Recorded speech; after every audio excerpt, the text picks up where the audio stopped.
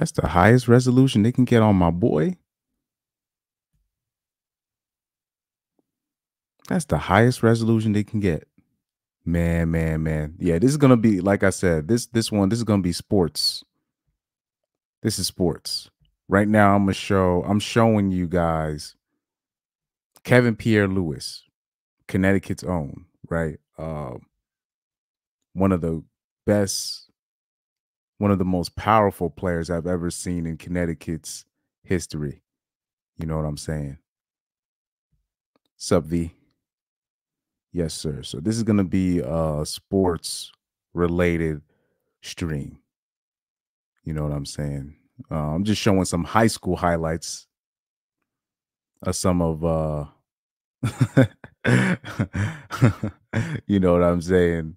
Because I can't, due to copyright reasons, obviously I can't show professional highlights real quick. But anyway, I'm gonna use that as background. I don't know what kind of music they used. Oh, V, since you're here, since it's you, I did say I was gonna show you, because remember when we were talking about the other day, um, I was talking about I was specifically talking about certain people going missing because they thought they could put certain men on child support. I'm gonna find that clip. Oh man. Hey, what's up, Pyro?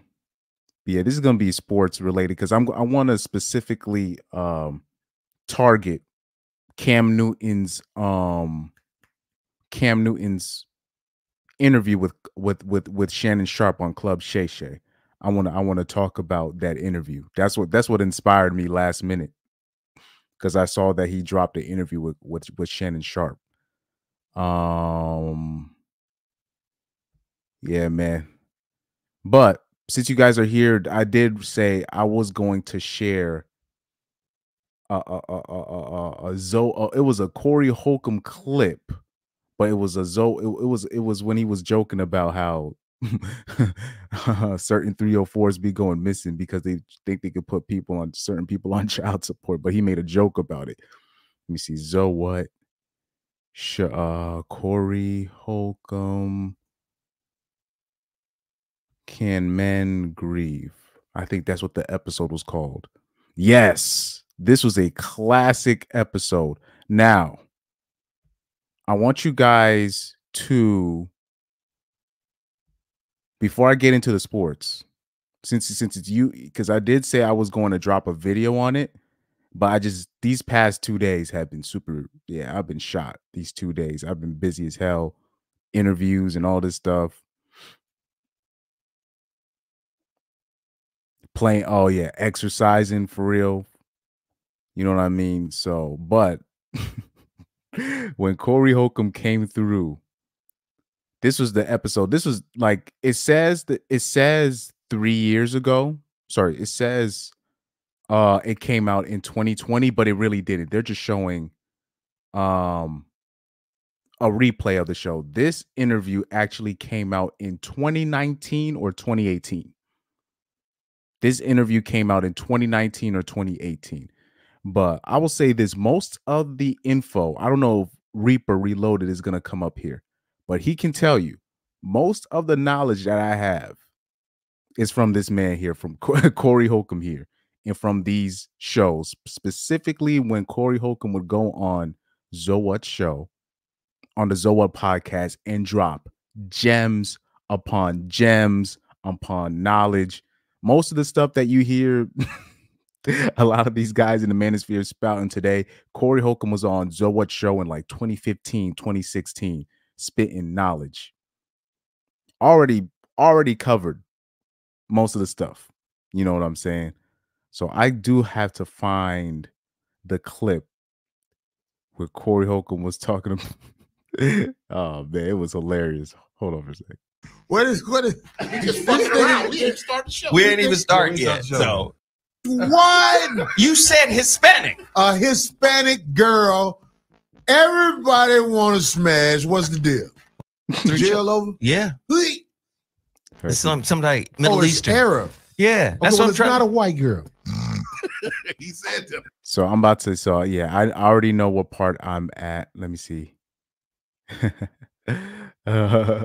V said, I just started watching Corey. Corey's the real deal. I'm telling you.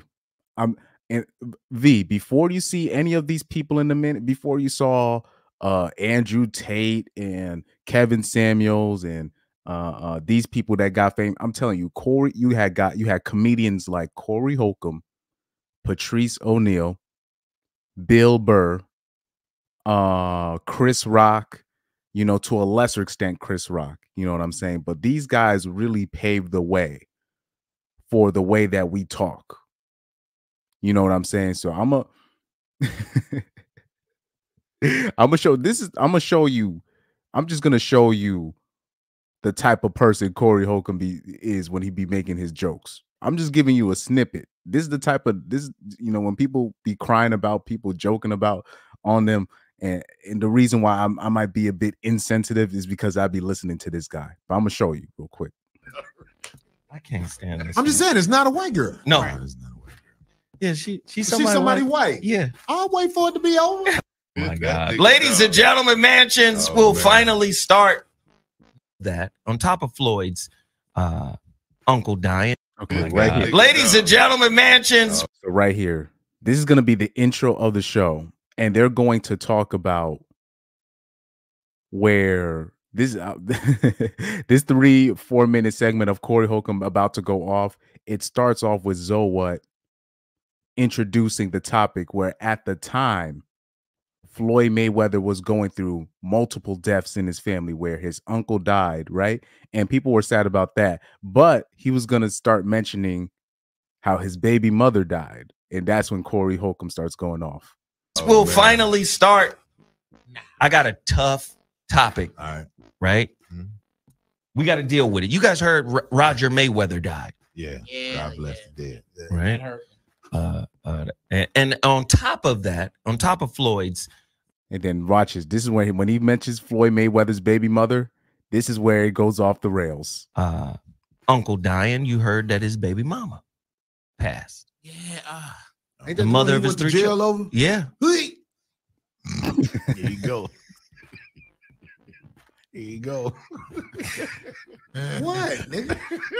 He went to jail over her, right? Yeah, he did. He got millions of dollars? Yeah. Hey.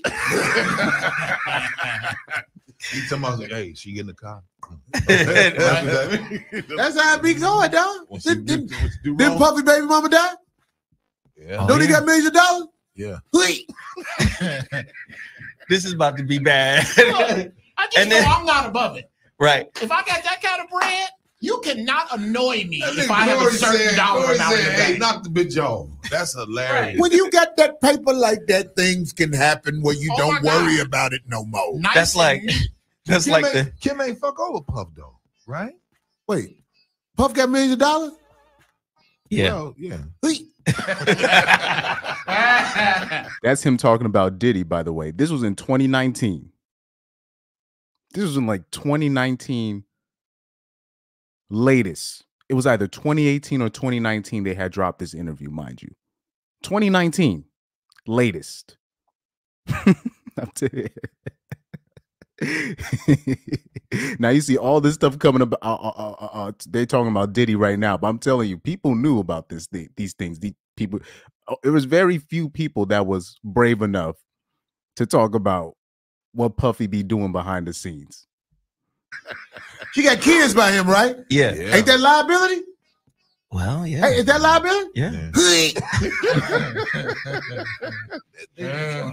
Y'all can say So- so. Oh man. Okay, if you think so, I'm telling you. So you've heard everybody talking about the year 2020 being terrible already. Sure. You know.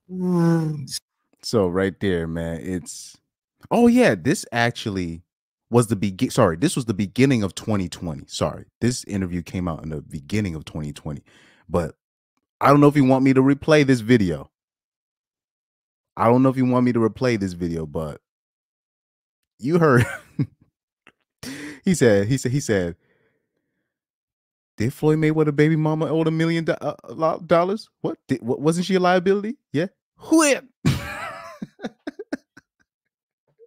I'm telling you, this man right here.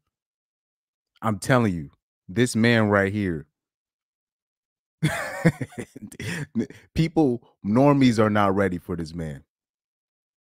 And I'm telling you, normies not ready for this man. I just had I had recently brought my cousin with me to see Corey Holcomb stand up in Hartford. And I'm telling you, he was like, I did not see this coming. I'm telling you, when I see new people see Corey Holcomb's like stand up for the first time, they're not ready. they not ready, man. They not ready. Anyway, let's see. I'm gonna replay this part one more time while I get some of these sports things. See if I can pull up some of these sports topics via Twitter. But I'll play this video one more time just because I did say I was gonna drop the video of it. He gave in. Right. Oh my God. Ladies and gentlemen, Mansions will finally start. I got a tough topic. All right. Right? We got to deal with it. You guys heard Roger Mayweather died. Yeah. God bless the dead. Right. And on top of that, on top of Floyd's uncle dying, you heard that his baby mama passed. Yeah. Ain't The that mother one of he his went to 3 jail children. over? Yeah. Hey. Here you go. Here you go. What, nigga? He went to jail over her, right? Yeah, he did. He got millions of dollars? Yeah. Hey. He told me, I was like, hey, she get in the car. That's how it be going, dog. When she Didn't do wrong. Puffy baby mama die? Yeah. Oh, Don't he yeah. got millions of dollars? Yeah. Hey. This is about to be bad. I just And know then- I'm not above it. Right. If I got that kind of bread, you cannot annoy me That if nigga I have a Corey certain said- dollar Corey amount in the said, hey, bank. knock the bitch off. That's hilarious. When you got that paper like that, things can happen where you Oh don't my worry God. about it no more. Nice That's and like- neat. Just Kim like ain't, the Kim ain't fuck over Puff though, right? Wait, Puff got millions of dollars? yeah. Well, yeah. Hey. She got kids by him, right? Yeah. Yeah. Ain't that liability? Well, yeah. Hey, is that liability? Yeah. Hey. Yeah, I can say So- so. Oh man. Okay, if you think so, I'm telling you. So you've heard everybody talking about the year 2020 being terrible already. Sure. You know, started off like everybody was talking about 2020 vision and vision boards and law of attraction, and this our year. And this year's been really hard. Lose Kobe Bryant, January 26th. This, you know, like I said, he'd even leave. He even let Kobe had it. Like I'm telling you, I'm telling you, this man does not care. Anyway,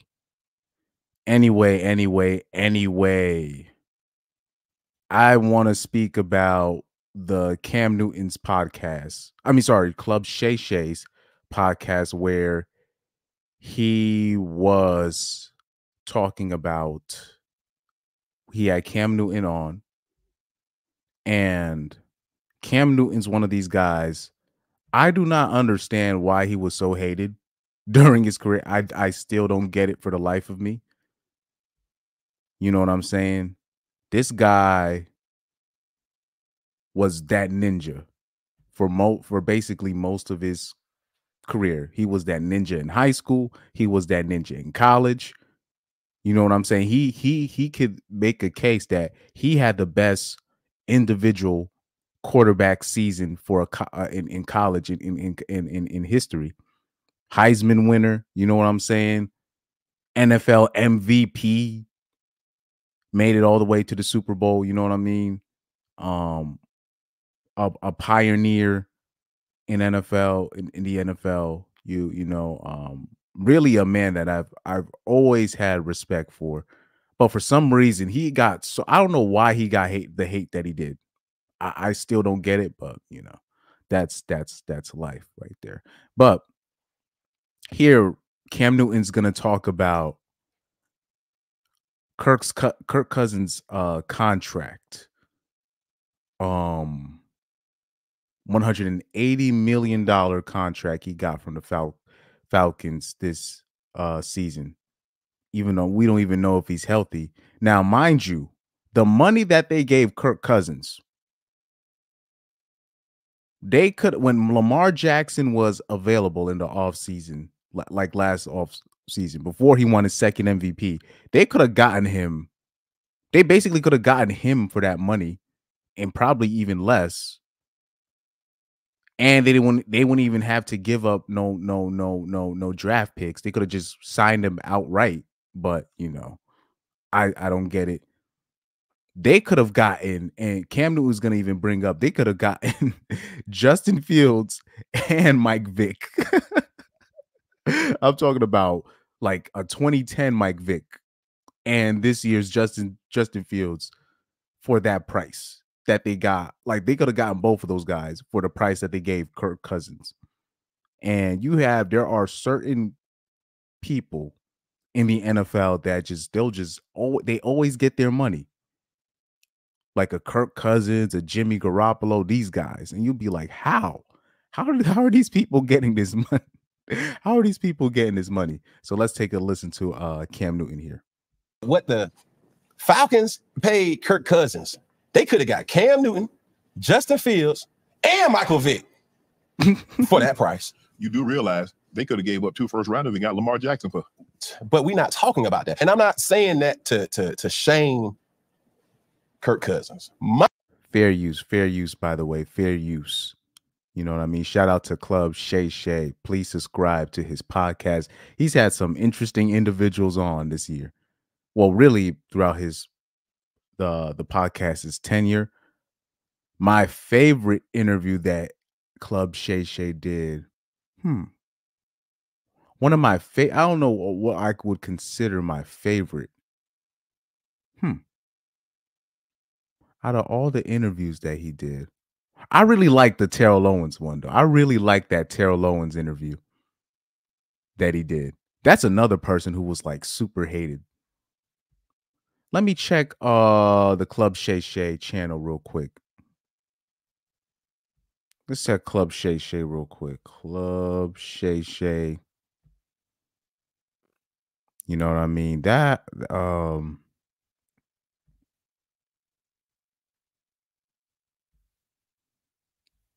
do he have a playlist? Does he have? I hope he has like a playlist of the people. Let me see. Out of all the interviews that he did, you know what? I really like the Johnny Manziel interview. If you guys have the chance, watch the Johnny Manziel one. I really like the Johnny Manziel one. Obviously, I like the Cat Williams one. You know what I mean? That's gonna go down in history. That interview is gonna go down in history. What else? Who he had on? Let me see. I can't wait till Shannon Sharp actually gets LeBron James on. That's gonna be hilarious. Who else? Yeah, because I've seen some of the interviews. Oh, if you guys get the chance, watch the one that he did with Isaiah Thomas from the Detroit Bad Boy Pistons. Isaiah Thomas, one of the top 5 best point guards of all time. You know, some people still have Isaiah Thomas at number 2. They're not trying to give Steph Curry no. They're like, fuck Steph Curry, man. But yeah, watch that one. I'm trying to look through all the interviews that he's done. So he's done one with Magic. Oh yeah, he did do one with Magic Johnson. See, Lamar Odom,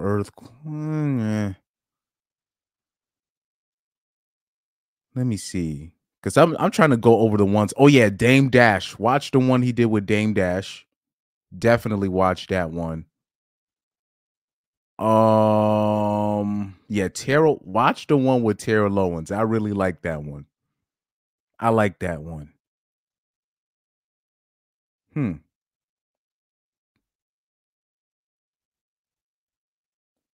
me see what else he had. Who else he had? He did have AP. He did. Oh hell no. Nah, fuck that. Tucker, Rick Ross. Yeah. Oh, watch the one with Ken Griffey Jr. Do you know that? I'm not even a baseball guy like that. Do you guys know with Ken Griffey Jr. He wasn't an anonymous Hall of Famer. It was one person that said he was. I was like, who? We got to put these people's names out there.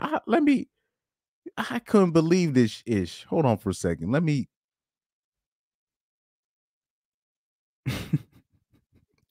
Yo. Oh man. And then obviously the first one with his brother was powerful. But let me play the Ken Griffey one, man. Oh man. Let me I gotta find.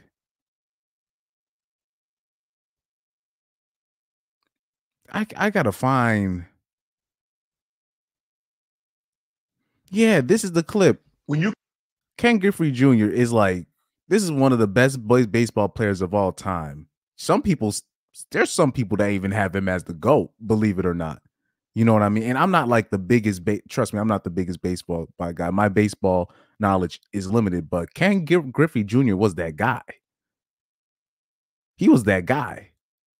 Literally, it's like basically without the injuries, people said without the injuries, he would have been the best, probably would have been the best, one of the best baseball players of all time. And not only that, a lot of people have him if they're doing like an MLB all-time all-star squad. A lot of people got Ken Griffey Jr.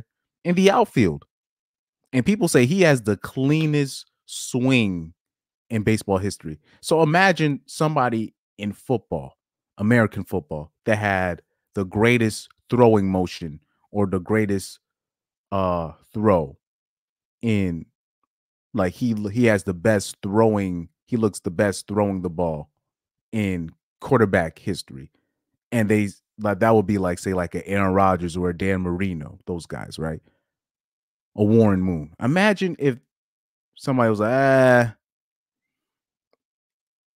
Aaron Rodgers is like, everybody votes Aaron Rodgers in the Hall of Fame, and then there's like one person that doesn't want him in there, even though he still went in first ballot, obviously. But he should, like, Ken Griffey Jr. should have been in a unanimous decision. You know what I mean? Like, easily. It was one person, but we couldn't find out the name. These people be hating. You came up for the for enshrinement. You received 99.32% of the vote. And I remember listening to you talk. You heard that? 99.32% of the votes. That means it was one person that was like, nah. There's always going to be that one guy that be hating for no reason. Not even, people be talking about women and stuff. It's not even going to be a woman. It's going to be a man stepping in on your success. And they ask you, were you upset that you weren't unanimous? You're like, no, I'm good with that. But deep down, you should have been unanimous. What? You should have been the first unanimous player selected to Cooperstown. What was a little bit? I mean, come on, Griff. Was there a little bit? Yeah, I was a little hot. Okay, really hot. You're telling me, and people don't really understand the voting. You're telling me you get 10 votes, and I'm not one of the top 10 players of that year. That's how it works. What? So somebody left you completely off the ballot. That's ladies and gentlemen, is called hate. That, ladies and gentlemen, is because it wasn't just him. That means out of that list of the eligible people of the 10, I gotta look up who these they left him off. Why? And everybody else had him in the top 10, maybe even number 1 of that year. He receives 99% of the votes. And even though obviously he was gonna go in that year anyways, with 99% of the votes. But I gotta find out who was that. We gotta find out who that dude was. We gotta find out who that was, because that's just hate. That's just hate. It's crazy. Yes. Come That's on, man. how it works. Hold up. And that person, he or she is still allowed to vote. Yep. Don't know about that now. Okay. Oh. Okay. Yeah. But I don't know who they are. But that's how it is. You get 10 votes, and it ain't like a first, second, third play. You pick out 10 people. That's why they go by percentages. Right. Wow. He got 85% of the vote. Now he didn't So get you get to 85% pick of the out. first So in other vote. words, there might be 50 people, like 25 people on the card. You pick any 10 you want. Now, mind you, let me also put into context about Ken Griffey Jr. Ken Griffey Jr. was probably the only one that I remember from that 90s, early 2000s era that did not get accused of no juicing, no steroids, no cheating. He was clean. Mind you, he was one of the rare clean athletes out there, like confirmed. Confirmed. In that sluggers era, that he was a part of, he was probably the only one that was clean. So I know it's still, I know everybody else gave him his credit, but that bothered me when I found out he wasn't unanimous. I thought he was unanimous, but apparently he wasn't. There's going to be one person. And like I said, it could be, because you know what I think it is with Ken Griffey Jr.? You know what I think it is? People not even going to like me when I say this, because people, do you remember? I don't know if anybody knows, because that's kind of where Ken Griffey Jr. really started getting that fame in the I don't know if the 90s or early 2000s. I remember he was at the home run derby, when it was during the home run derby, and he was just chilling. He was just chilling. He had his hat but what was interesting, he had his hat backwards. And I remember there were some people, were talking about that at that time. That were saying there were some people that all the young people thought he was cool. Like all the young baseball players thought he was cool as hell for doing that. But you got some old school people that was probably hating it, and he was still smacking off home runs with his hat backwards during the home run derby. I think that's what it was.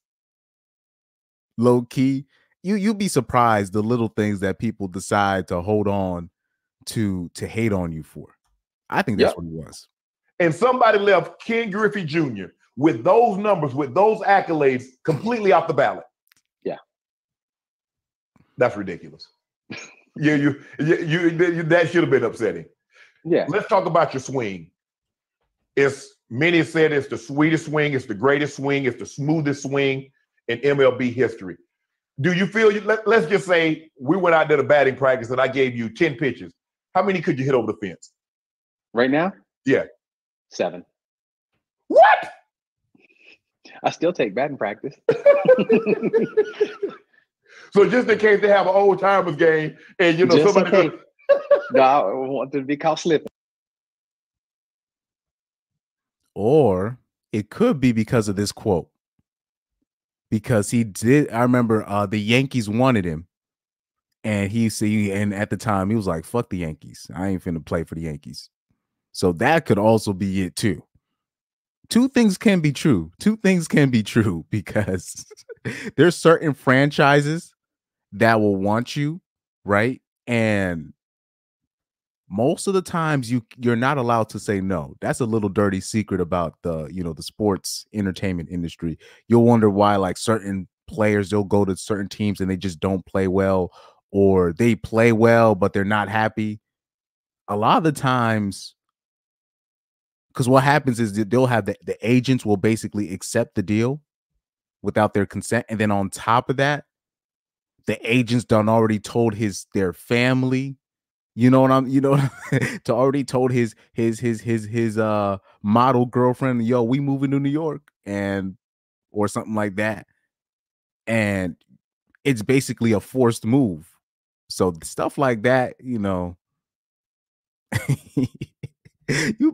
be surprised. It'll be like, we got to find out who the guy was that did not that that left him off the short list, because he should have been unanimous. He should have been unanimous. Ken Griffey Jr. should have been unanimous. Coming straight out of high school too, straight into the limelight. I mean, come on, man. That boy was cold. That boy was cold. That boy was cold. And on top of that, we talk about legacy. His father was there before him, had a solid career. You know what I mean? Like this, it was a perfect passing of the baton. I mean, you had to be a special type of hater to hate on Ken Griffey Jr. A special type of hater. Anyway, let's go back to Cam Newton right here. I went a little bit off track, but I got time. This is sports talk. My take personally was Cam's getting old. He ain't getting no younger. He's 32 at the time. He's coming off a shoulder injury, Liz Frank. Cool. All things that are not quote unquote serious injuries. They're not career ending. Career ending. If you tore your Achilles back when you was playing, you're done. Yeah. It was you. Now, mind you, that's a reference to Kirk Cousins right here. And Kirk Cousins, mind you, he got this money. They offered him this money, and he's literally coming off a season-ending Achilles tear at age 36. Oh yeah. Oh yes, they do that. Agents be dirty like that. Agents be doing that. Yes, they do. Oh yes, they do. Now, obviously, it's not legal, but you'd be surprised because athletes got dirt. But what they will do, they'll agree to the terms, right? And obviously the player will confirm, but a lot of the times what the agents do to force their hand, they will tell his family. Hey, what's up, Garrett? The agents, what they will do is the agents will tell the athlete's model girlfriend, oh, we move into LA. Oh, we move into New York. All he needs to do is sign. This stuff happens, guys. Trust me. Them agents be slimy as hell. They'll do shit like that. They'll leak the news before it's even done. That's how they quote unquote force you. It's not that they force you like to sign on but they'll do shit like that to where it's like, well, it looks like it's a done deal. Now my teammates already know that.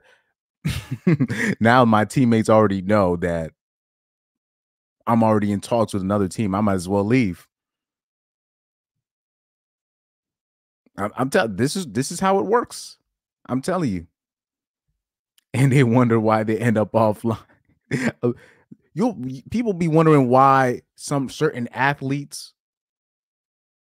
where they'll get traded or they'll go to a team or destination, it doesn't work out, and you'd be like, it seems like everything was fine. What happened? You don't know what's happening behind the scenes.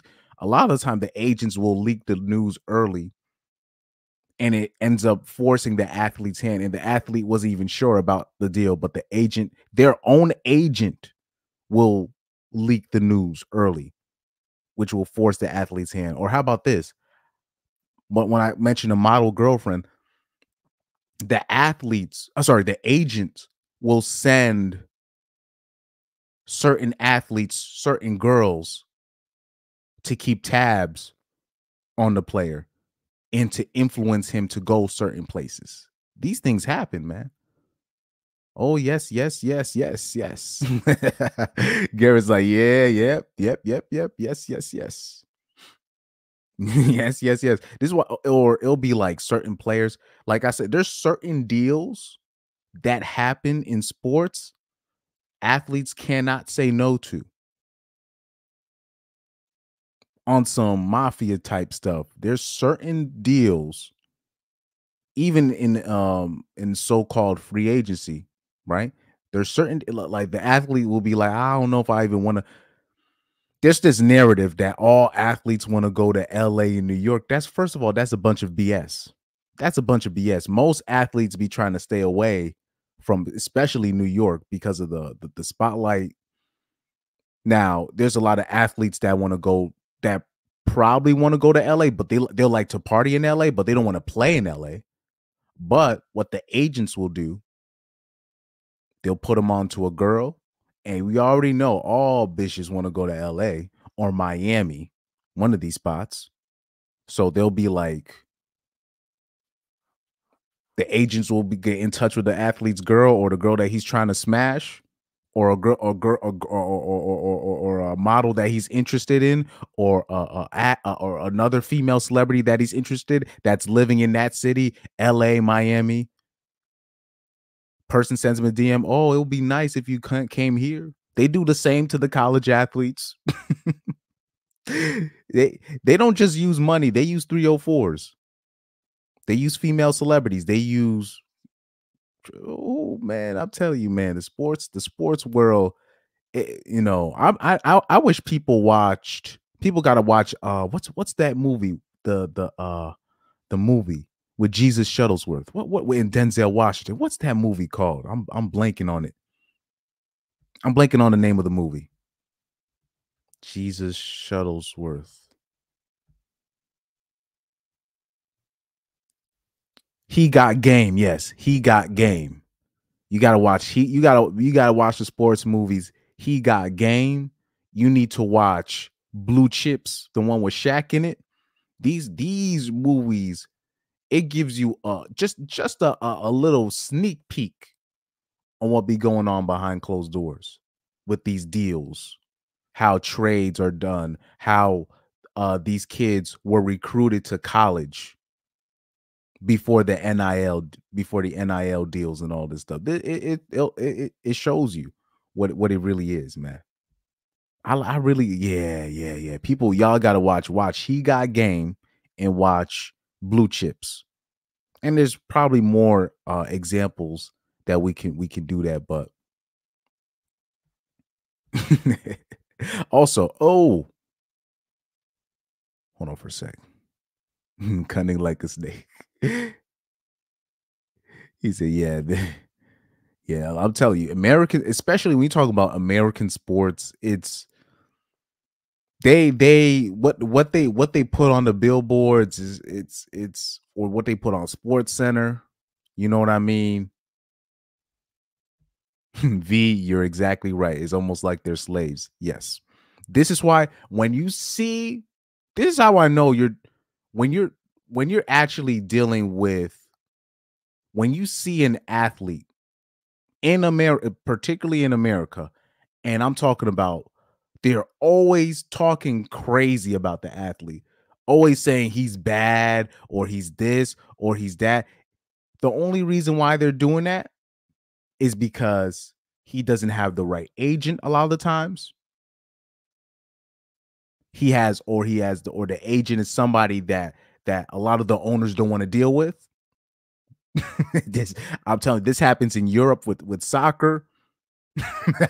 This happens. People don't even understand that. You ask the average normie soccer fan in Europe, what do you think about Paul Pogba, Lukaku, Balotelli, these players? They'll be, oh my God, these guys are awful. But what people don't understand, right here, Raiola, agent, Mino. So there was an agent who recently passed away, I think last year.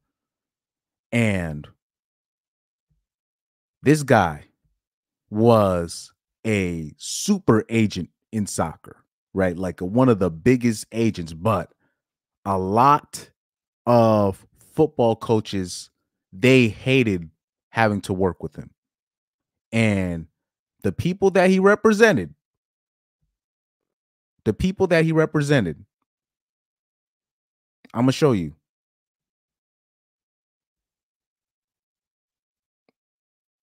Zlatan Ibrahimovic, Balotelli,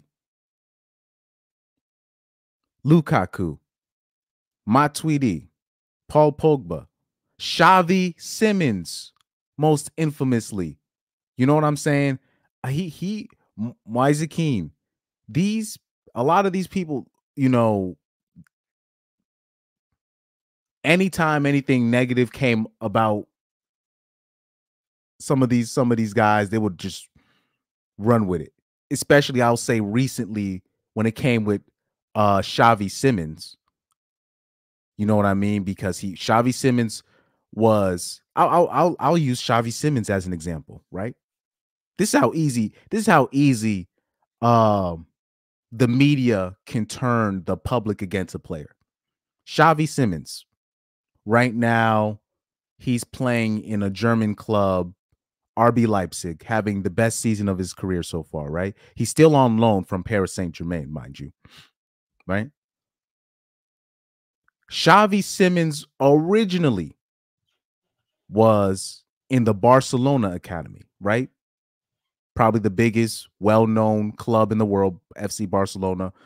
They like to promote, they like to highlight their youth academy, their young stars in the making.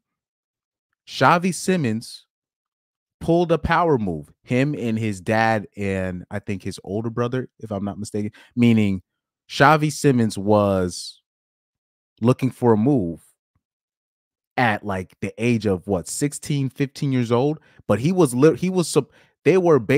Barcelona was grooming Xavi Simmons ever since he was 6 years old to become the future captain of FC Barcelona.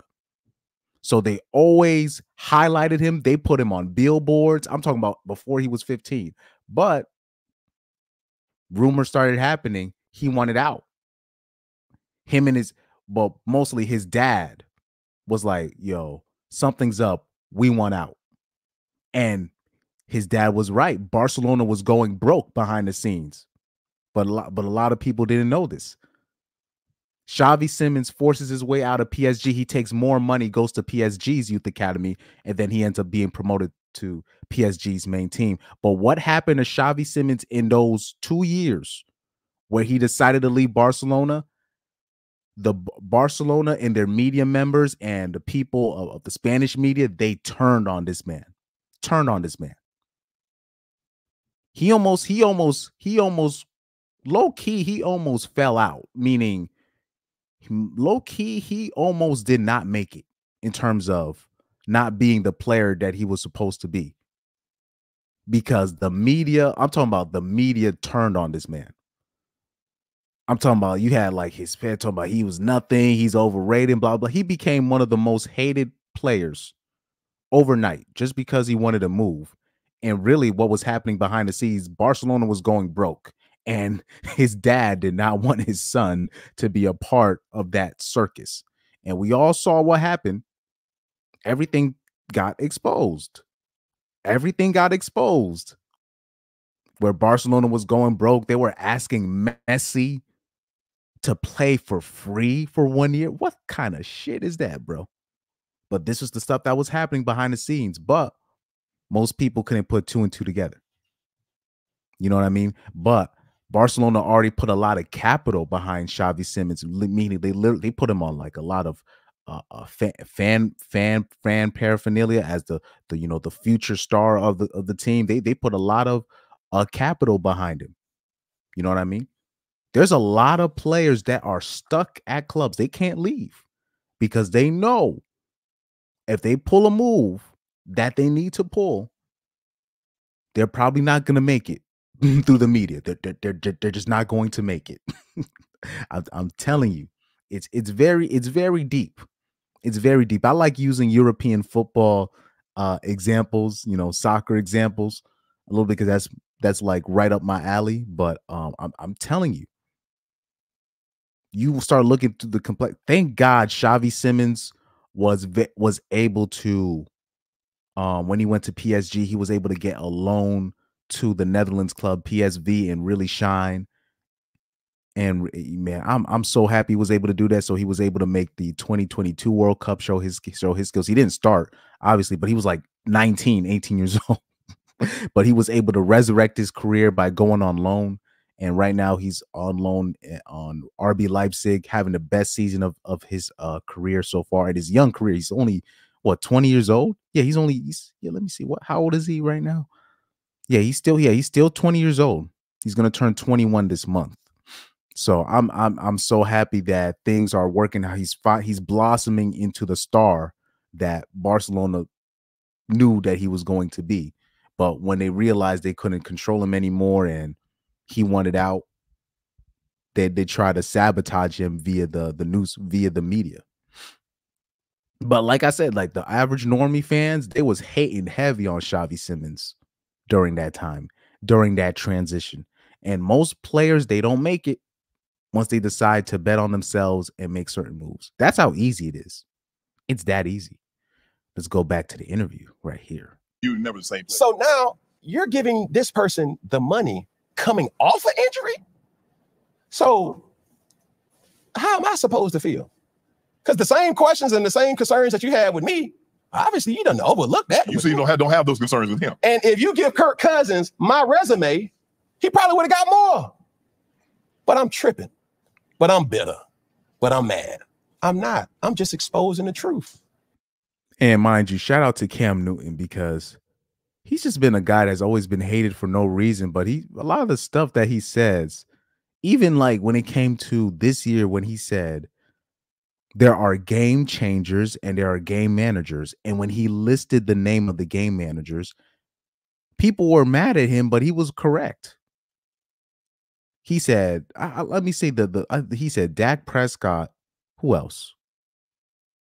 I can't even remember the guy's name off the 49ers, the quarterback. Brock something? Brock, what's that guy's name? I don't even remember. Brock Purdy. So let me look up that list that Cam Newton had. Cam Newton list of game managers. He said the realest shit, though. Right here. You got game managers, and then you got game changers. One of the realest things he ever said.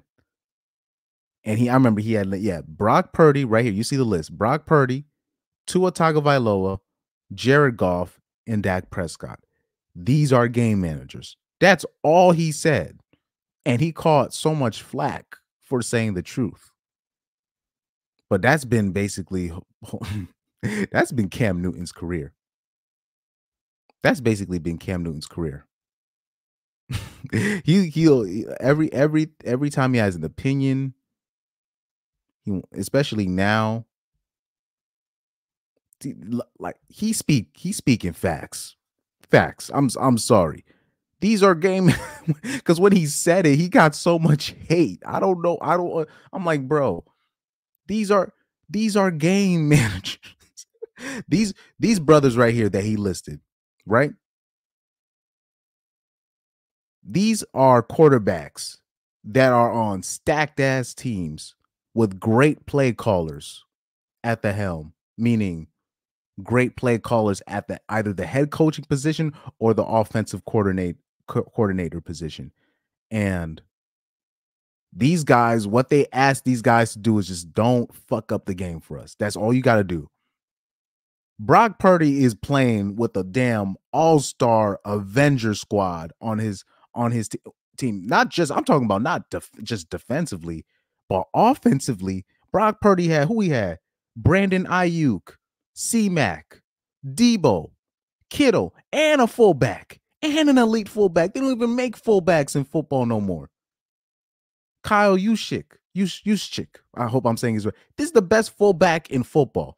They even have the best fullback in football, the best running back in football in C-Mac. And he be playing wide out. You got Debo Samuels who could play wide out and come out the backfield. You got Brandon Ayuk and you got George Kittle, who's a top 5 at worst tight end in the league, and at one point was the best tight end in the league. I mean, damn. I mean, how much more help? And you got Brandon Ayuk, Well, I don't know. I don't know. I don't know. Brandon Ayuk is gonna come back this season. I think he's actually going somewhere else this season, if I'm not mistaken. But that's what Brock Purdy had. I mean, this ninja had so and you got Kyle Shanahan calling the plays for you. I mean, and it's a run first team. And when you look, like, the 49ers have always been so stacked. When Jimmy Garoppolo in the 49ers, right?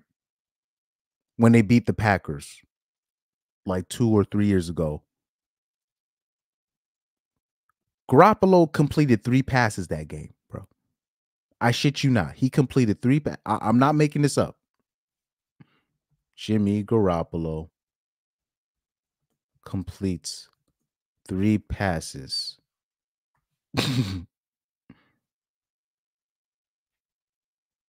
to beat Packers. Oh yeah, sorry, 8 passes. Oh, my mistake. 8 This ninja threw 8 passes to beat Aaron Rodgers and the Packers. He went 6 passes. He attempted 8 passes. He completed 6 for 77 yards, and he smacked and the 49ers smacked the Packers. This was in, I think, 2022 playoffs, if I'm not mistaken. 2022. Yeah, 2022 playoffs. Or no, 2020 playoffs. Exactly. 2019-2020 playoffs. I mean, bruh. That's what you call He said, man, even normies ruin sports. But like I said, because a lot of the people, they liked Jimmy Garoppolo because of low-key how he looked, no homo. So I think that's what it is, because he looked good for the billboards. And unfortunately, you still kind of have that aspect in sports where the people that look good for the billboards, they try to promote more than the people that's actually the real deal. Like Jimmy Garoppolo almost won a damn Super Bowl by doing nothing, bro. I'm telling you, like, but then, like, what will happen is you'll have these quarterbacks, they'll have success because of their team, and then they want to tell us that it's because of them that they're winning the game. And you're just like, and you're just looking at the and you're looking at these sports commentators talk, and you're just like, are we watching the same thing? Are we watching the same thing? This ninja completed 6 passes. But I'll say this, I don't understand why in college, right? Let's take Alabama, for example. Like, I remember they won a national championship with, like, James Coker at quarterback.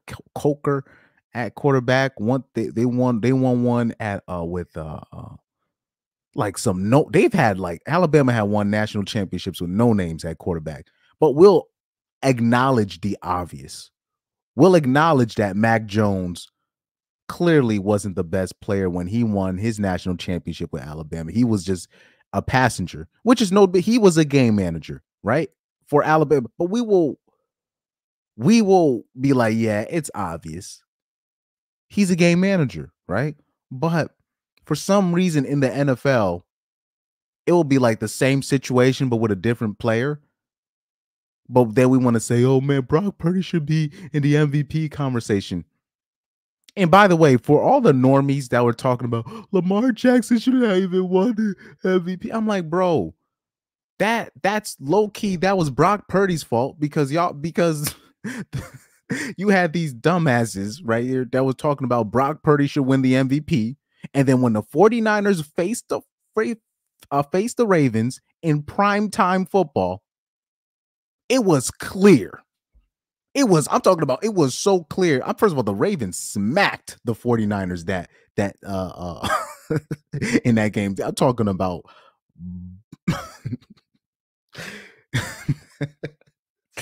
hey, straight up R. Kelly pissed on these motherfuckers. Straight up R. Kelly pissed on these dudes. Like it was people was hyping up that game and the Ravens smacked them, and it was clear that Lamar Jackson was levels above. Like, I'm talking about just levels above Brock Purdy, so much to the point where they're just like, damn, you know what?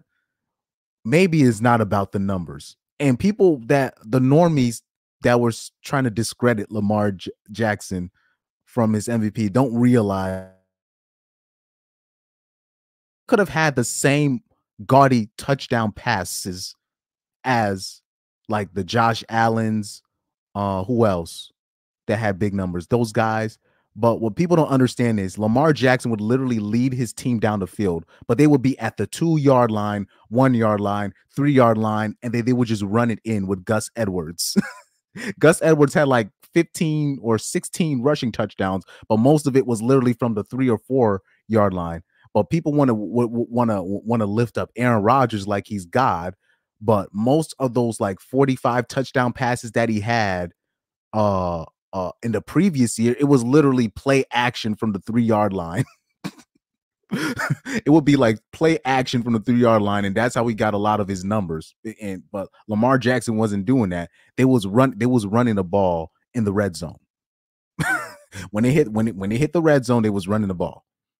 That's why his touchdown passing numbers wasn't as big as everybody else, because the Ravens are a running team, but it really is a running team because Lamar Jackson is the best runner on the team and the best passer on the team.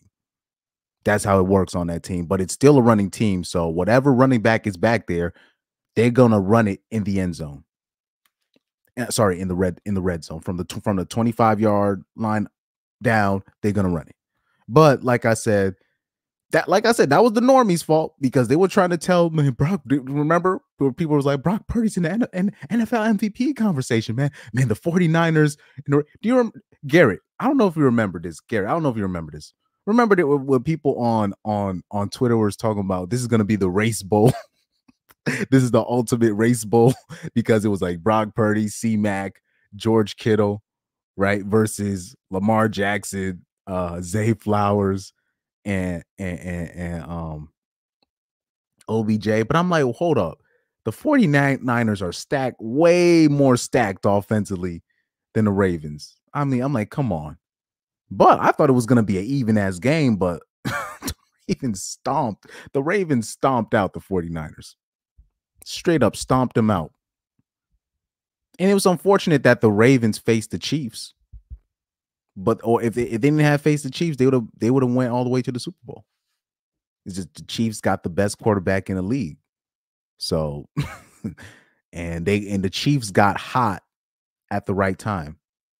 And who's to say if Zay Flowers didn't fumble at the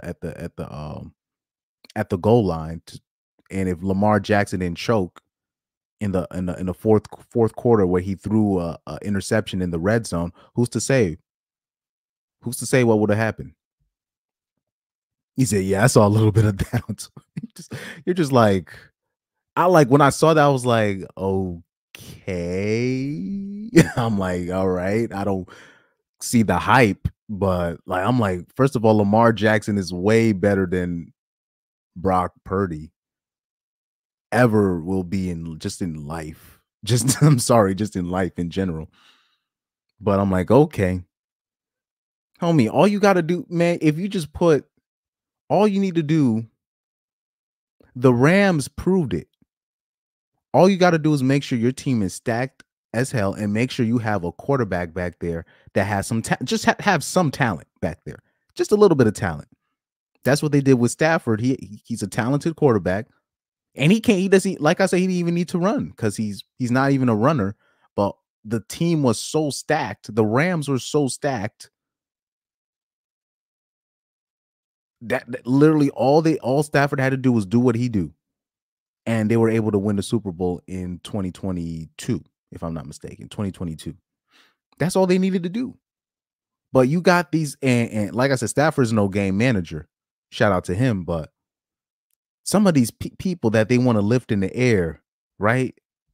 Who else? He said Tua Tagovailoa and Dak Prescott and Jared Goff. Like Jared Goff, I never got the hype. I never got it. Tua, he tricked a lot of people. I'll just leave it at. I'll just leave it at that. Tua tricked a lot of people. You know what I mean? Tua like I hope Dolphins get rid as soon as possible. They need somebody back there. First of all, that can stay healthy. Second of all, I think Tua tricked a lot of people. Dak Prescott, shout out to him. He had a great first season, but he's a game manager. Nothing more, nothing more, nothing less. Shout out to him. He got his money. I don't know to say whether he deserved it or not. Who's to say? I don't really think he should have been that highly paid, but that's the business. That's the business. But yeah, Cam Newton has gotten it right most times. There's really only, when we talk about at the quarterback position in the NFL, there's really only 5 or 6 game changers at that position. Let's look up the all NFL teams. Let me see. On the NFL teams, there's only really 5 quarterbacks, like literally 5 quarterbacks in the NFL that are game changers. That's Lamar Jackson, Josh Allen, Joe Burrow, Patrick Mahomes. Let me see. And who else? Who else? I'm looking through the teams. Maybe Justin Herbert, maybe. You know what I mean? Oh, CJ Stroud is a game changer. So we'll add him. So let me put him above Justin Herbert. Let me put him above Justin Herbert. Because Justin Herbert has had plenty. I know people. I'm not saying Justin Herbert is a disappointment. I'm just saying that I know Justin Herbert has talent, but he has had help. He's had offensive help, but he still hasn't even gotten a playoff win. And CJ Stroud with literally no help. CJ Stroud had like no help, bro. Yes, his OC is a former assistant of Kyle Shanahan's, but I mean, bro, come on. CJ Stroud had no help. And you saw the record he had. Technically, he had 2 playoff wins because the last game before he made the playoffs was a playing game, meaning he had to win the game to make it to the playoffs. So 2 must-win games, he pulled it off and got his first playoff win, you know what I mean, in his rookie season. I mean, and I'm talking about the Texans were basically left to die after Deshaun Watson was out. So how many? So that I said 5. There's a 5. Let me see who else got game changers. Yeah, everybody else. Yeah, everybody else is shit out of luck, in my opinion. Yeah, there's only 5 game changers in the NFL at the quarterback position. And if you want to say Deshaun Watson when he was healthy, but the simple fact is he isn't healthy. So you got 2 fringe game changers in Justin Herbert and Deshaun Watson. Everybody else, and then you have your 5 with Lamar Jackson, Josh Allen, Joe Burrow, Patrick Mahomes, and CJ Stroud. Everybody else can kick rocks. Everybody else can kick rocks, man. I'm sorry. Everybody else can kick rocks. But they be giving these quarterbacks these big ass Trevor Lawrence. Hell no. That is Trevor Lawrence. I know people might get mad, and people look. I'm a Titans fan, but look how much props I'm giving a CJ Stroud. So I don't want to hear this shit about because you were Titan. Look, Trevor Lawrence might be one of the most overrated athletes that I have seen in my lifetime. Outside of, I'm talking about even in college. Like I remember with Trevor Lawrence coming out of college. Hold up, let me bring up Trevor Lawrence's picture right here. Let me bring up Trevor Lawrence right here. I'm not saying he's not good. I'm just saying he's very overrated. I'm gonna tell you, this is why I love Josh Allen. The reason why I love a Josh Allen is because not only is his physical gifts are there, but he doesn't get hurt. But what's the point in being Trevor Lawrence, being 6'6", all this weight, all this, the strength that you supposedly have, but he can't play. He seems to like not be able to play in inclement weather. He always gets hurt like it's nobody's business. Like like he's always getting these naggly injuries. I mean, what's the point of even being that big if you're gonna get hurt the way he does, and he barely gets touched? I don't get it. That's just me. But Trevor Lawrence since college has been super overrated, bro. Trevor Lawrence is not a game changer. I'm sorry. I'm not afraid of Trevor Lawrence like that. I'm afraid of Stroud. I'm like, man, I saw Stroud play this year. I'm like, well, we're fucked. I was like, yep, we're fucked. Look, homie.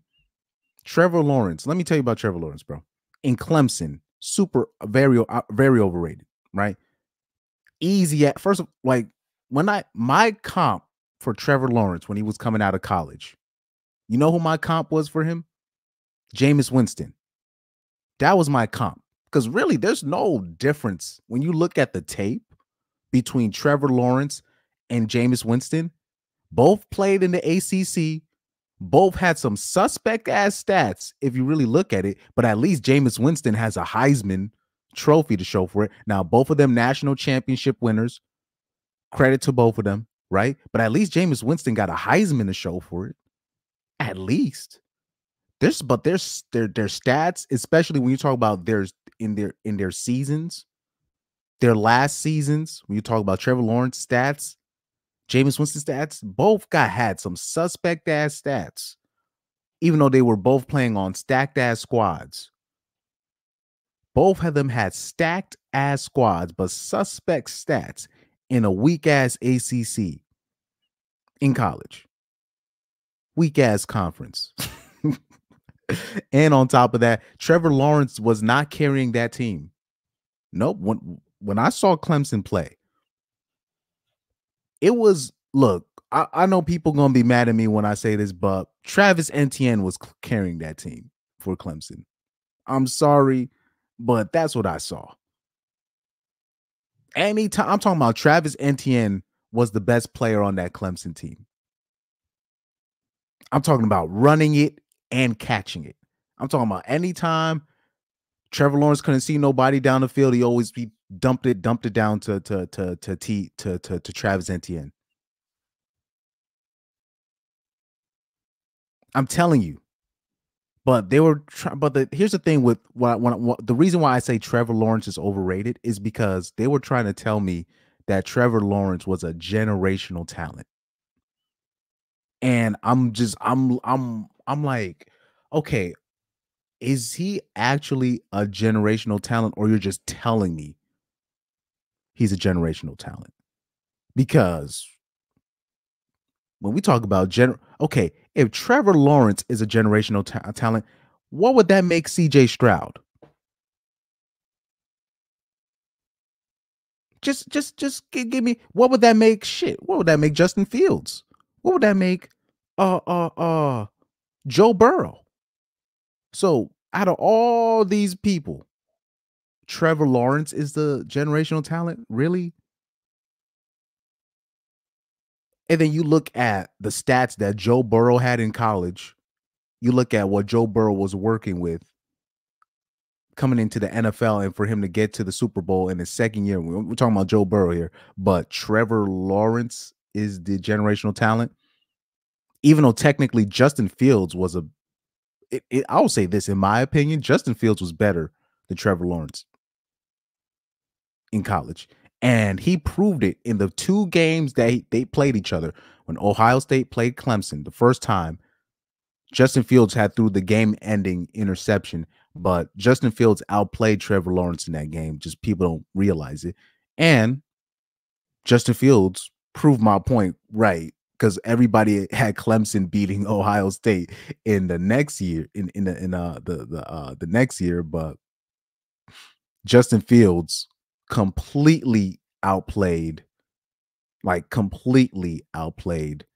Trevor Lawrence. And anybody that be watching Justin Fields play knows the punishment that he be taking, and the refs don't be helping him out, and he still beat him. So when we're talking about generational talent, nah, y'all niggas can miss me with that shit. Y'all just like I always make a joke about Trevor Lawrence. I said if Trevor Lawrence ever cut his hair, he would have been decreasing his draft stock. I think it's just the hair. I think people they're looking at the hair. They're just like, and the reason why I mentioned the hair is because I would literally hear these so-called NFL analysts when they were describing Trevor Lawrence's game to the normie audiences and why he should be the number 1 overall pick. They would always end it off, and he got the rock star look. I mean, he just had, I'm like, what does that have to do with his game? And then I remember, so when he was fresh off, when Trevor Lawrence had won the national championship, when he won it, and literally in the offseason, you had these guys, what's his name, Paul Feinbaum, talking about, is Trevor Lawrence en route to becoming the best college football player of all time? And I'm just like, you guys cannot be serious. I was like, guys, stop. Just stop. I mean, damn. I was like, no.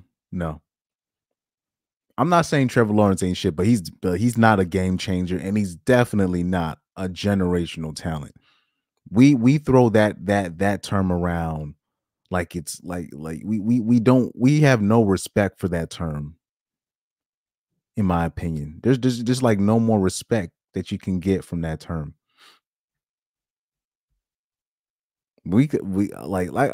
Trevor Lawrence might be one of the more overrated athletes, in my opinion, that I've seen. Him. Who else who I would consider overrated? At the quarterback position specifically. I'd have to take a look at that. I'd have to take a look at that. But Trevor Lawrence, nah. Man, Gary. But yeah, shout out to you, Gary, for mentioning his name, because I completely forgot about Trevor Lawrence in terms of what I was actually gonna start talking about, because I was gonna bring up later on Tebow and how he might be the most overrated in terms of his legacy. I'm not saying he's not a legend, but you can be a legend but be a little bit overrated, in my opinion. Because like when we talk about just college legacy with Tebow, I think it's a bit overrated. Meaning the myth is bigger than the legend when it comes to Tebow. The myth is bigger than the legend. Because the first thing when you're talking to normies about college football, or you talk to the average, Florida fan, whatever, the first thing they'll talk about Tebow, well, he won 2 national championships. And I'll be like, whoa, time out. He won 1 national championship as a starter. The first one, Chris Leak was the starter. Tebow would come in packages. He wasn't the main guy throwing the rock. That was Chris Leak. Chris Leak was the one throwing the rock. Anyway, that's off rip. So when they talk about, they'll the first thing they'll say, he won 2. I'm like, no, he won 1 as a starter. He wasn't the starter for the first one. He might have been more popular than Chris Leak, but I thought it wasn't a popularity contest, But that's a whole nother discussion people don't like to have. Anyway, shout out to Cam Newton. I want to see if they got any more Cam Newton clips from the Shea podcast, because he was talking about, I wanted to see. Oh, okay. Let's react. This is a live. Let's do this live reaction. So apparently they had asked, oh, let me give a shout out to Jordan Love. Jordan Love can be a game changer. I think Jordan Love will eventually be a game changer. He showed me a lot from I'm talking about from Thanksgiving and into the playoffs, he showed me a lot. Jordan Love is to me, I know it might be a bit of a bold take, but Jordan Love is a game changer. He's definitely on that path of game changer. He's definitely going to be a game changer for the Packers. Yes. I believe Jordan Love will eventually. I don't know if it's going to be this year, but he's definitely on that game changer arc. He's got the chemistry with these wide receivers now. I mean, I don't know what they're going to do without Aaron Jones. I don't know how they're going to do it, but we'll see. If Jordan Love's put up good numbers this year, especially with Aaron Jones going to the Vikings, people gonna really start putting respect on Jordan Love's name. So shout out to Jordan Love on that end. But let's talk about let's see this live reaction from Cam Newton. Apparently, they asked him who's gonna win the Super Bowl first: Jordan Love, Brock Purdy, Joe Burrow, Lamar Jackson, Justin Herbert, Dak Prescott, or Jalen Hurts. That's a good question. I don't know if he asked him that specifically, but let's take a look. Let's take a look at this. Fair Use, the Club Shay Shay podcast interview with Cam Newton. Who do you think wins the Super Bowl first? Jordan Love, Brock Purdy, Joe Burrow, Lamar Jackson, Justin Herbert, Dak Prescott, Jalen Hurts. Lamar. What happened this year? Because it seemed like everything was perfect. They had home field throughout. They were clearly, from about week 9 on, the best team in the NFL, and it wasn't close. You look at the team that they beat Miami about. Hold on for a sec.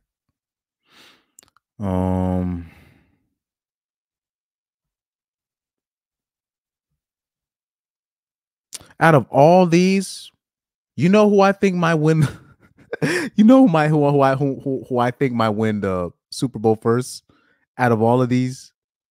Because they say what? Jalen Hurts, Dak Prescott, Justin Herbert, Lamar Jackson, Joe Burrow, Brock Purdy, or Jordan Love. I think Jordan Love has a better chance.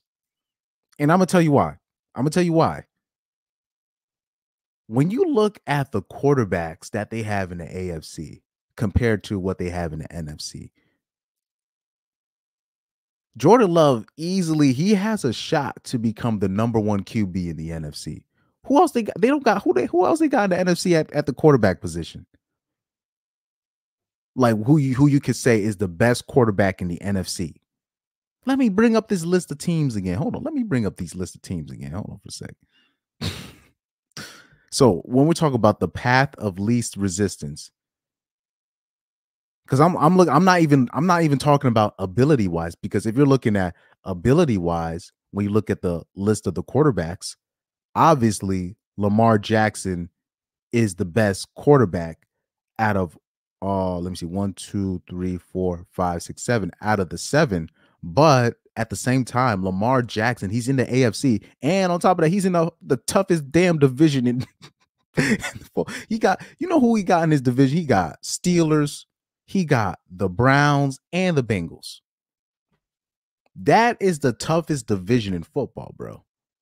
I mean, he got to face these teams twice a year. People was wondering why he was getting hurt. I mean, damn, bro. When you facing the Bengals, it's gonna be a shootout.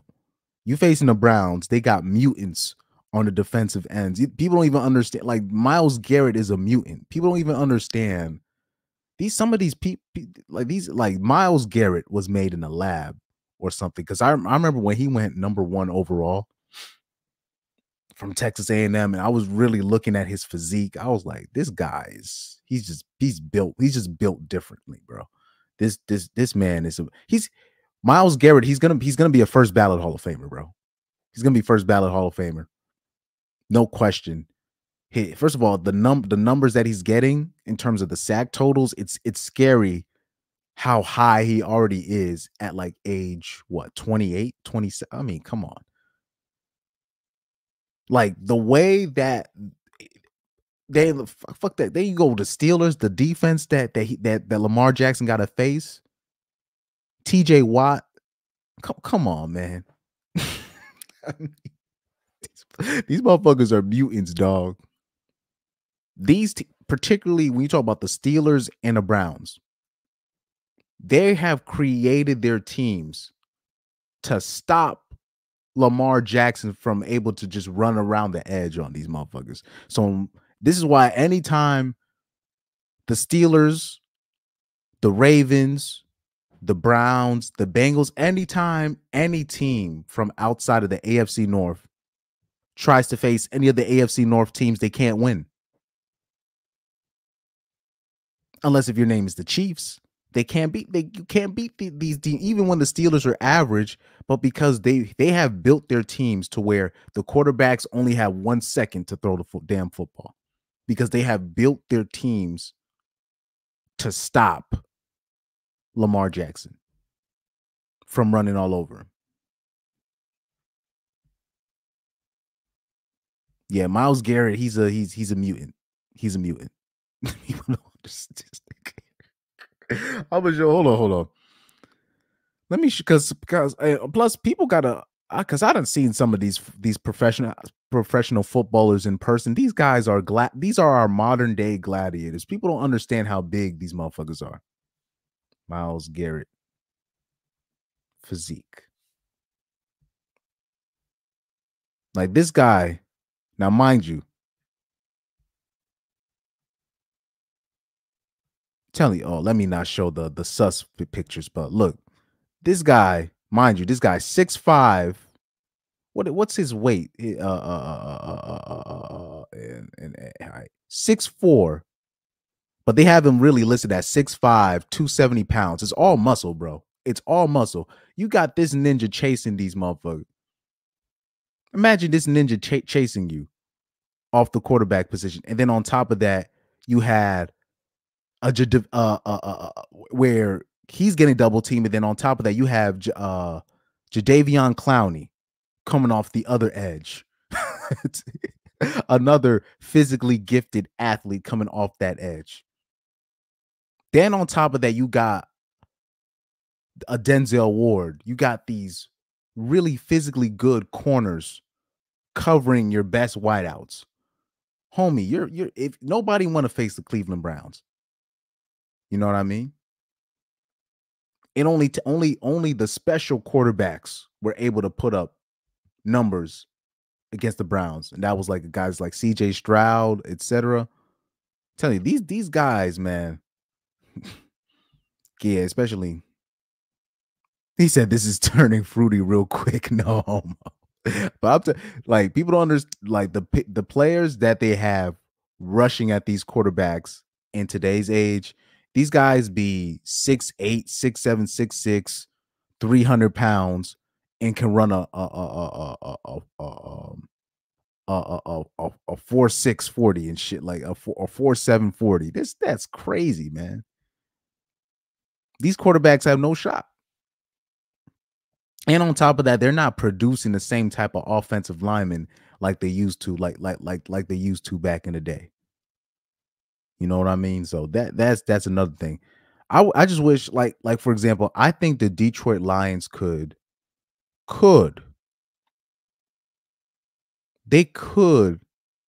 make it to the Super Bowl if they had somebody different at quarterback. I don't think Jared Goff. It's not even. I don't even think Jared Goff can reach the Super Bowl with the Detroit Lions, even though he's been good for them. But I don't think he can even reach the Super Bowl.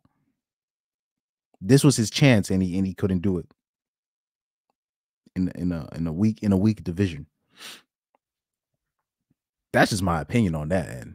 But let's listen to Cam Newton here, because he said without a doubt Lamar Jackson, but I believe Jordan Love has the best chance to win a Super Bowl first out of all these players. God knows how much. They did a demolition job on the 49ers. They blew the doors off Seattle. All the teams that made the playoffs or that was playoff potentials, they just didn't skate by them. They ramshackled. Mm-hmm. And then this moment, AFC Championship game on your home field, and everybody knows Lamar Jackson is going to be the MVP. Right. The only question is it going to be unanimous again? Yeah. I think one thing that Lamar and the Ravens organization just has to figure out is how to win the ugly games. it's one of them situations. Like sometimes when I look at Lamar, it's like, bro, you just stop thinking. And it's easy for a guy with that much talent to think, oh, it's so many, like as a chef, you can prepare this meal in so many different ways, but everybody know your signature is smoked. Man, smoke this motherfucker and get on about your day. You got to win. Find a way to win. Yeah, and that's the thing with Lamar Jackson versus the Chiefs. They passed the ball way too much, meaning they did not establish the run. They, for some weird reason, they let the outside noise get to him in terms of, oh, all they do is run the ball. Man, if they can't stop you, they can't stop you. That's how it works. Now, I don't know why they let that get to him. Especially Lamar, and like I remember OBJ, mind you, OBJ, this is Odell Beckham Jr. now. They showed him on the sideline. They was like, yo, he was like, yo, Lamar, why you, like, he said, like, the lanes is open, why you not running it? He said he told Lamar Jackson on the sideline, like, yo, when you run, you change the game. He told him that. You know what I mean? But for some reason, Lamar Jackson, he just didn't want to run for that one game, which was weird to me. That was weird. You know, I don't know what he was trying to prove. I'm like, homie, they're going to talk shit about, because now after the game, you have the same haters that were hating about Lamar Jackson running. They was like, man, he should have ran. You're just like, I was just like, you see? You know, it's interesting, man, how that works, man. Shout out, how's it going, Angel? This is not like I always say this, but this is not gonna be a long stream because this is a sports related stream. I wanted to speak on Cam Newton going on Club Shay Shay podcast and speaking the truth. So Angel said golf wasn't the answer for the Rams. Rams got to the Super Bowl with Stafford. Exactly. Like golf to me. How do I say this now? Because now golf is good now. He's solid now. But with the Rams, even when he was supposedly good, that was Todd Gurley, really. It was Sean McVay calling the plays and Todd Gurley carrying that team. And Todd Gurley was proved that he was the one carrying that team, because once his knee started going out on him again, Rams wasn't shit. Rams wasn't shit. And then they traded away to Todd Gurley to Atlanta. Then they eventually got rid of Jared Goff, and they got Stafford, and they were able to win the Super Bowl. And by the way, I think Garrett, you had mentioned Aaron Donald. Man, Aaron Donald might be the best player, just period, I've ever seen. He might be the best player, period, that I've ever seen. And that's no disrespect to I'm talking about that I've ever seen. That's no disrespect to a Ray Lewis, you know what I mean, an ultimate leader. Ed Reed, you know what I mean? That's no disrespect to those guys. That's no disrespect to a LaDainian Tomlinson, a Tom Brady, a Patrick Mahomes, right? But I'm just telling you, Aaron Donald, there are pictures of Aaron Donald literally being quadruple team. He was I'm talking about regularly triple team. I'm talking about on a regular basis, double, triple team. He can't be covered single. You just can't you can't cover him. just one person. I'm talking about you can literally search up Aaron Donald triple team and you'll get all these pictures. I would constantly see the replays when they'll show the replays when the Rams play, and you literally see Aaron Donald being triple team, like on the regular. Like that's just fucking ridiculous, bro. Every time, like Aaron Donald was a person, he stood out, bro. I think his rookie defensive player of the year. I mean, he's always been in the Pro Bowl, I think, every year. I mean, man, Aaron Donald might be the best player I've ever seen. I'm talking about I've ever seen, because I wasn't there, because I think Deion Sanders is the GOAT of football. but I didn't obviously see him play throughout. But I want to give him his respect because he literally played two sides of the ball. So I have to give him his respect, or I have to give a Lawrence Taylor his respect because like he changed the game. He made two positions famous, the outside linebacker and the left tackle. And they had to change the rules to make sure players like him would not prosper because he was getting quarterbacks hurt. And I already knew they had a, looking back at the history when he snapped Joe Theismann's leg. And mind you, exactly, watch this. Aaron Donald was a monster. He said dude was training to shred blocks with knives. Aaron Donald was a monster.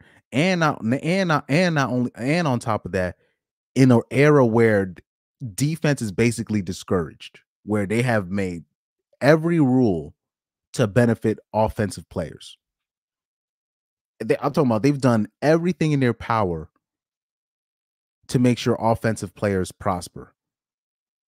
Wait, I'll see some running backs just running up the middle of the field being untouched. I'll be like, what kind of shit is that, man? Anyway. Anyway, I'll never forget what Deion Sanders. He's like, what kind of? He was like, man, what type of? He was talking to LaDainian Tomlinson. He was like, have you ever seen a football player run up the middle of the field untouched? Like this is the era that we're playing in. But I'm talking about AD. Sorry, Aaron Donald. I don't know if that's his nickname, but Aaron Donald literally kung fu master, some kind of karate master, the best hands in the NFL. Undersized for his position. People don't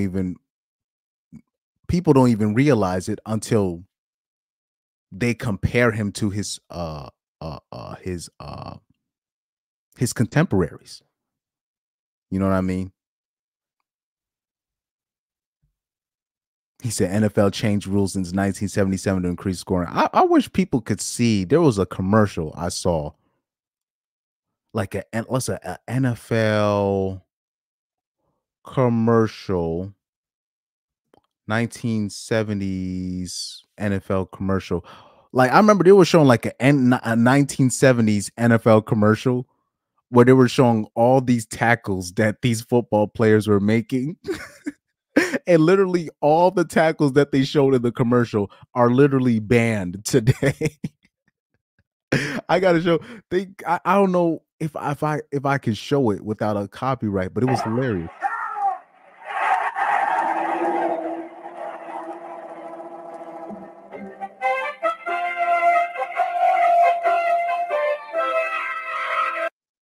Oh yeah, that's terrible quality. This is terrible. This is terrible quality.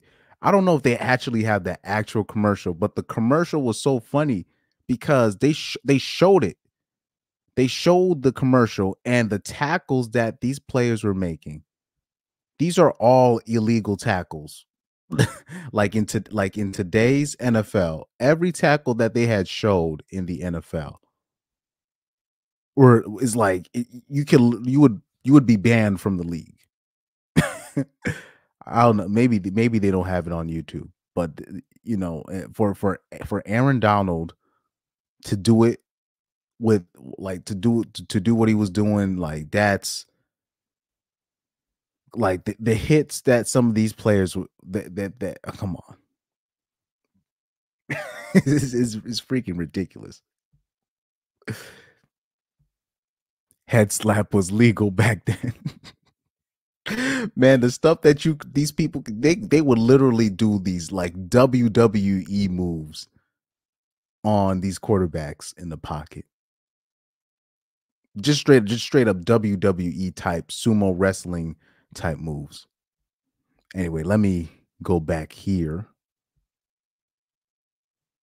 Win the ugly games. And we can talk about the other stuff later. Patrick Mahomes has found a way to do that. Right. I don't care what we need to do, or we can talk about all this other, them drop balls. We can worry about all that shit after the end of the game. Let's find a way to win. Travis Kelce, man, we're going to find a way to fucking win. And I think for Lamar, once he figures that out, not to say that he hasn't, but everybody around, because it's just not Lamar. Right. It's everybody finding a way to win. That's what made Tom Brady and the New England Patriots so dynamic. because it could be, we're going to find a way to win. Remember that Super Bowl in Atlanta? That was the ugliest Super Bowl ever. Yes. The Patriots versus the Rams. Low scoring. We thought it was going to be a fire. Up and down. 35-31. Man, it was. Facts. That was a defensive football game. The Patriots versus the Rams. I think what was that? The 2019 Super Bowl. That was a defensive display from both teams.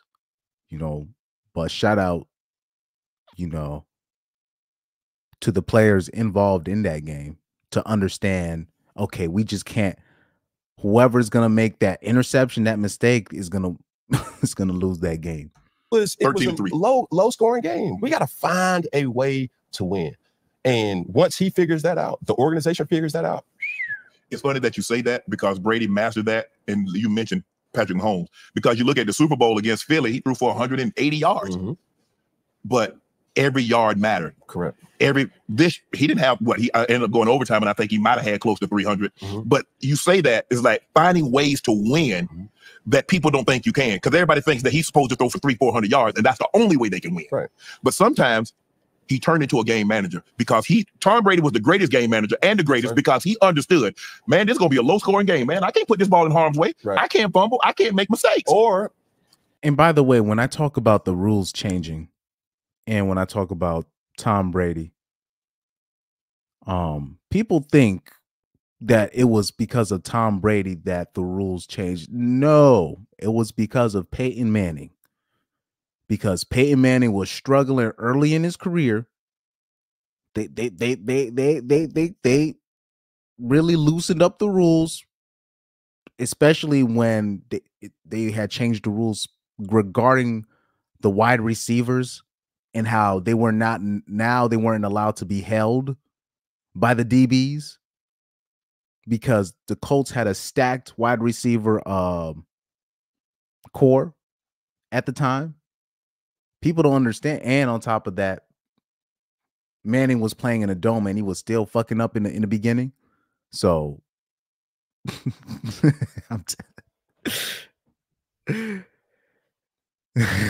Pyro said Angel ruined industry. Oh shoot, man. Man, shout out to you though, Angel, man. You know. Oh, speaking of which, I'm going.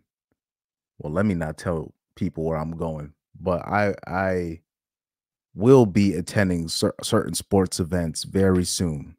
But I'm not going to say when. I don't want people to rob me. Anyways. Let's see.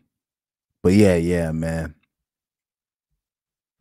A lot of the stuff, because people blame Tom Brady, but really it was, the rules were meant, especially in the early 2000s, they were really changing it, but it was mostly to help Peyton Manning, but Tom Brady ended up benefiting the most from it.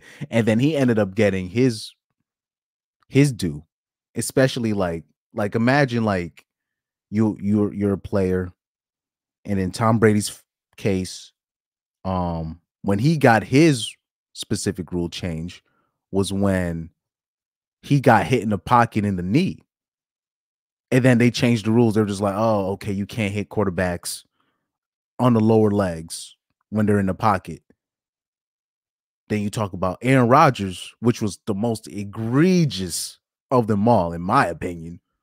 At least with Tom Brady, I get it a little bit with the lower leg thing when you in the pocket. But I mean, are they going to change the rules for the running backs when they get hit in the lower legs? Did they change the rule for Rob Gronkowski when he kept getting massacred in his lower legs? But anyway, that's another story. But with Aaron Rodgers, his was egregious.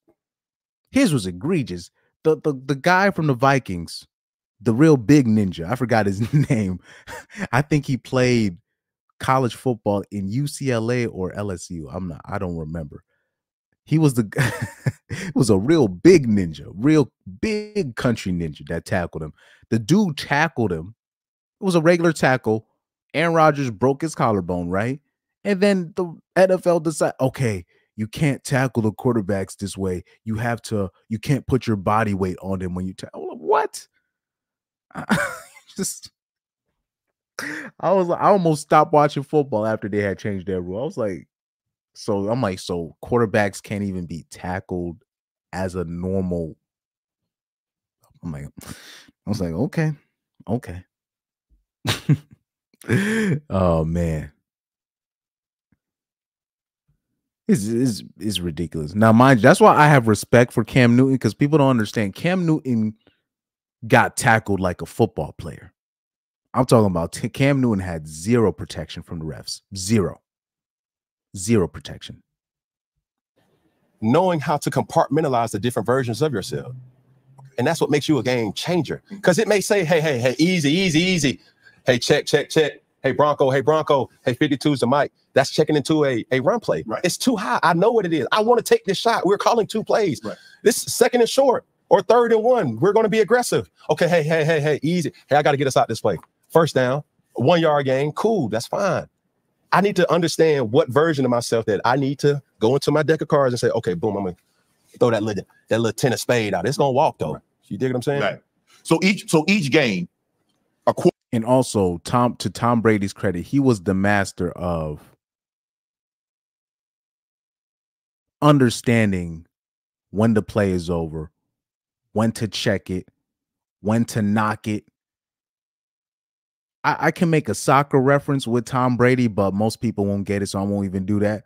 But he was I'll tell you, the best at respecting the game, meaning the ball was out of his hands 2 seconds, 1 second, 1 Mississippi, 2 boom, ball out of his hand every time. And he knew, Tom Brady was very smart. He knew if you play it like that, and I don't understand why quarterbacks don't do that more often, but that's just my opinion. But he knew the more you knock it, 2 yards here, 3 yards here,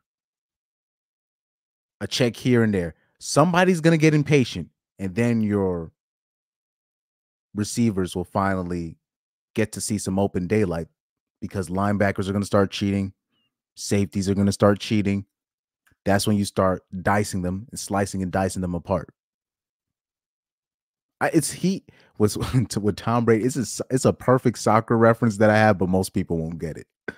Most people, so I can't even say it. But Tom Brady was the best at respecting the game and not holding the ball.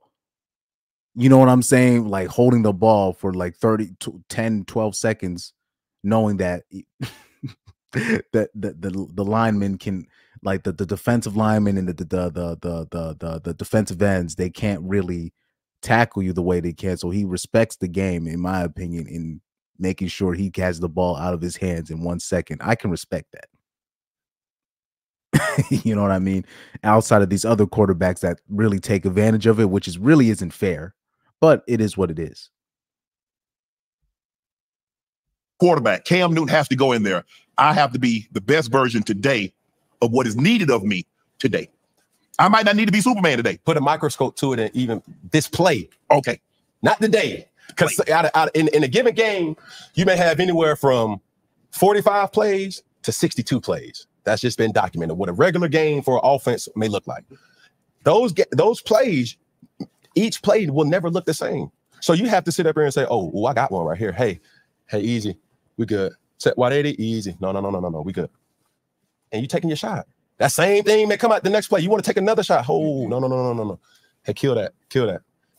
And also, shout out to Cam Newton, because he also, what people don't even understand, you know, when people talk about diva wide receivers, to me, one of the biggest divas, and people don't even say it. I don't know why, but Kevin Benjamin, this ninja, man, this ninja was a disgrace.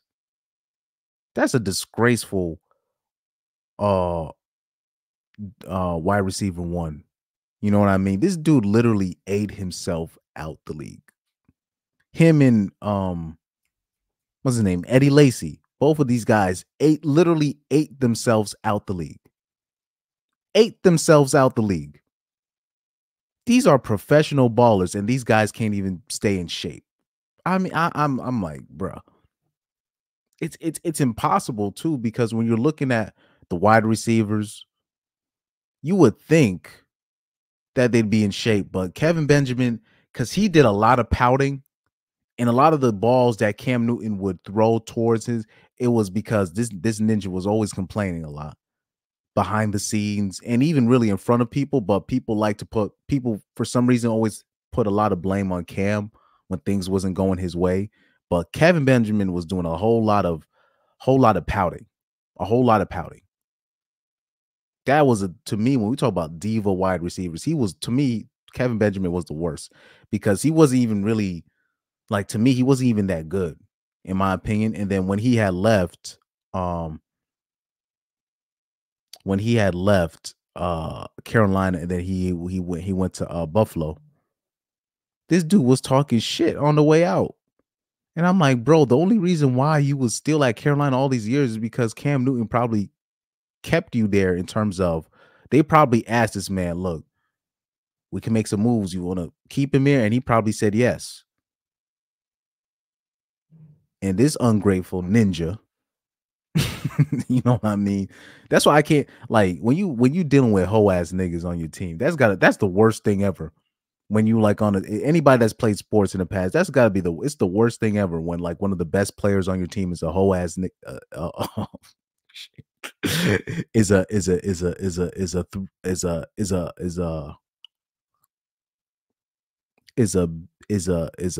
304 ass ninja. That's one of the worst things ever, man, because you're basically at his mercy. And I'll say with Kevin Benjamin, this dude was one of these people. Like, I would have been traded Kevin Benjamin if I was Carolina. I would have been traded him. I would have been traded him. I don't understand how Ted Ginn Jr., this non-catching as wide receiver 1, has a great. This is a non-catching wide receiver when you're talking about like Ted Ginn Jr. This dude has no hands. He's the classic all-speed, no hands.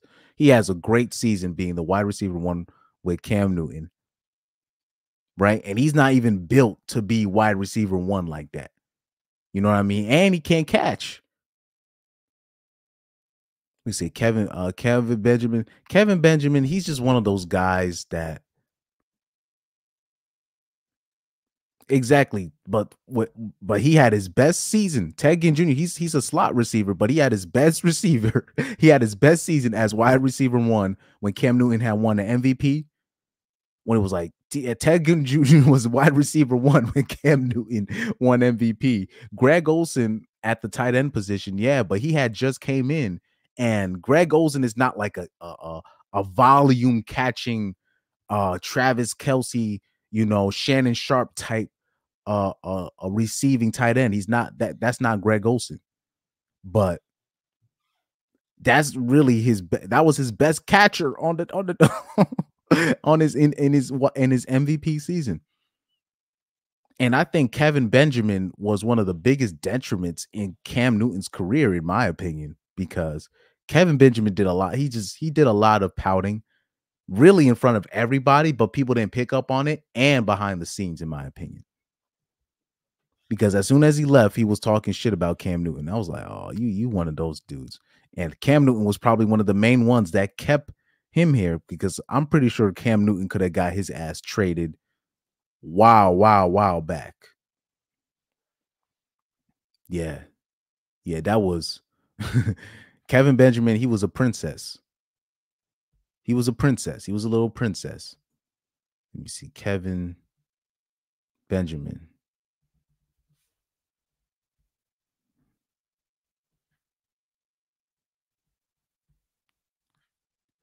You know what I mean? This guy, I remember he tried to he was talking crazy about Cam Newton. Cam Newton approached the ninja and he didn't stand on business. He didn't stand on business. He folded after talking all that shit. He was the Hold on for a second. I clicked the wrong thing. I'm gonna show you some pictures of this whole ass ninja, man. When I saw him come into training camp looking like this, When I saw this, I was like, bro, what in the hell are you doing? I was like, this dude coming in looking like the tight end. I was like, yo, I said, this dude wilding. And then people talking about stop fat shaming him. I'm like, he deserves to be fat shamed. Get your fat ass in the gym. Jesus, man. People at the dilemma, he's going, man, that ninja going through something. This ninja ate himself out. Oh, shoot. Undead Chronics here. Oh, shit. Oh, man. Puniti. Oh, man. Man, y'all caught me at the wrong time though, because I'm just talking about sports. I'm just talking about sports. And I was just talking about how fat Kevin Benjamin was. And really, this dude was really a diva. You know, people want to talk about when it comes to diva wide receivers, OBJ, even though I do believe Odell Beckham Jr. Has some alternative lifestyle to him, but I don't think he's a diva because he's proven to be a leader now at the later stages of his career. But Kevin Benjamin has always been a diva, even back at his Florida State days when he was in Florida State. Oh yeah, shout out to the war band that checked in with me. But Kevin Benjamin's he's a diva. He's always been a diva, but Cam Newton took the brunt of it. Unfortunately. Kevin, he's just a hoe. Kevin is just Kelvin's hoe. He's always been that way since his college days. I still, you know who I still remember, because I wanted to touch in on this because Cam Newton was talking about the Florida team, which I need to do a live stream on, specifically the Florida team that won the national championships. With the one with Tim Tebow, the Pouncey twins, Joe Hayden, Janoris Jenkins, like Riley Cooper. That team was freaking stacked. Percy Harvin, that team was stacked, bro. But I wanted to touch in on that because I still remember a lot of these players when they were in college. And Aaron Hernandez was on that team. But I wanted to, because Cam Newton was talking about it on Club Shay Shay. And you know, people like to talk about, you know, the gay rumors when it comes to Cam Newton. And I think there's credence to it, to be quite honest with you. As much as I have love for Cam Newton, I think there is some credence to that. Unfortunately, from what I've heard. But I don't think it's just Cam. I think, because remember that the gay rumors came out from Aaron Hernandez. But I also think Tim Tebow, when he's talking about, I think Tim Tebow has some alternative lifestyles stuff to him too. I can't prove it. I can't quite prove it. But here's the thing with Tim Tebow, right? I remember when Tim Tebow was talking or they were saying, "Oh, Tim Tebow didn't smash nobody. He was a virgin until marriage." I was like, that is cap. I said, man, that is cap. Unless if he's not telling the full story, because I know plenty of gay dudes, right? Where their story is, "Oh, I was celibate, whatever. I didn't sleep." They'll say, "I didn't sleep with no woman," but yeah, they're not lying. They didn't sleep with a woman. They slept with a man. But their guys would be like, "Oh, I didn't sleep with no woman during my time in college, but they was on some Michael Sam type stuff." They was on some Michael Sam type stuff in college. And I'm gonna tell you this: when I was in high school, a lot of people's favorite high school football stars was on some alternative lifestyle on the down low. Remember when Michael Sam, the gay player, the openly gay player, right? Remember when he said, he was like, he said there was some stars that found my number and said, yeah, I'm like you, but I can't come out the closet. And when Michael Sam had revealed that, I was like, whoa. First of all, there's not a whole lot of stars in the NFL. So that's you're really narrowing down the the list. Who do you want to be specific about who the stars that was texting you that was saying that they came out the closet? But like I said, there was a lot of interesting stuff going on with that Florida team. A lot of interesting stuff that went on with that Florida team. And for Tim Tebow to say, oh, yeah, I was celibate during college, please. Homie, even if you didn't want to, Tim Tebow was a Heisman winner. He was the most popular person in Florida. He was the most popular person in the state of Florida. You a Heisman winning college quarterback on paper.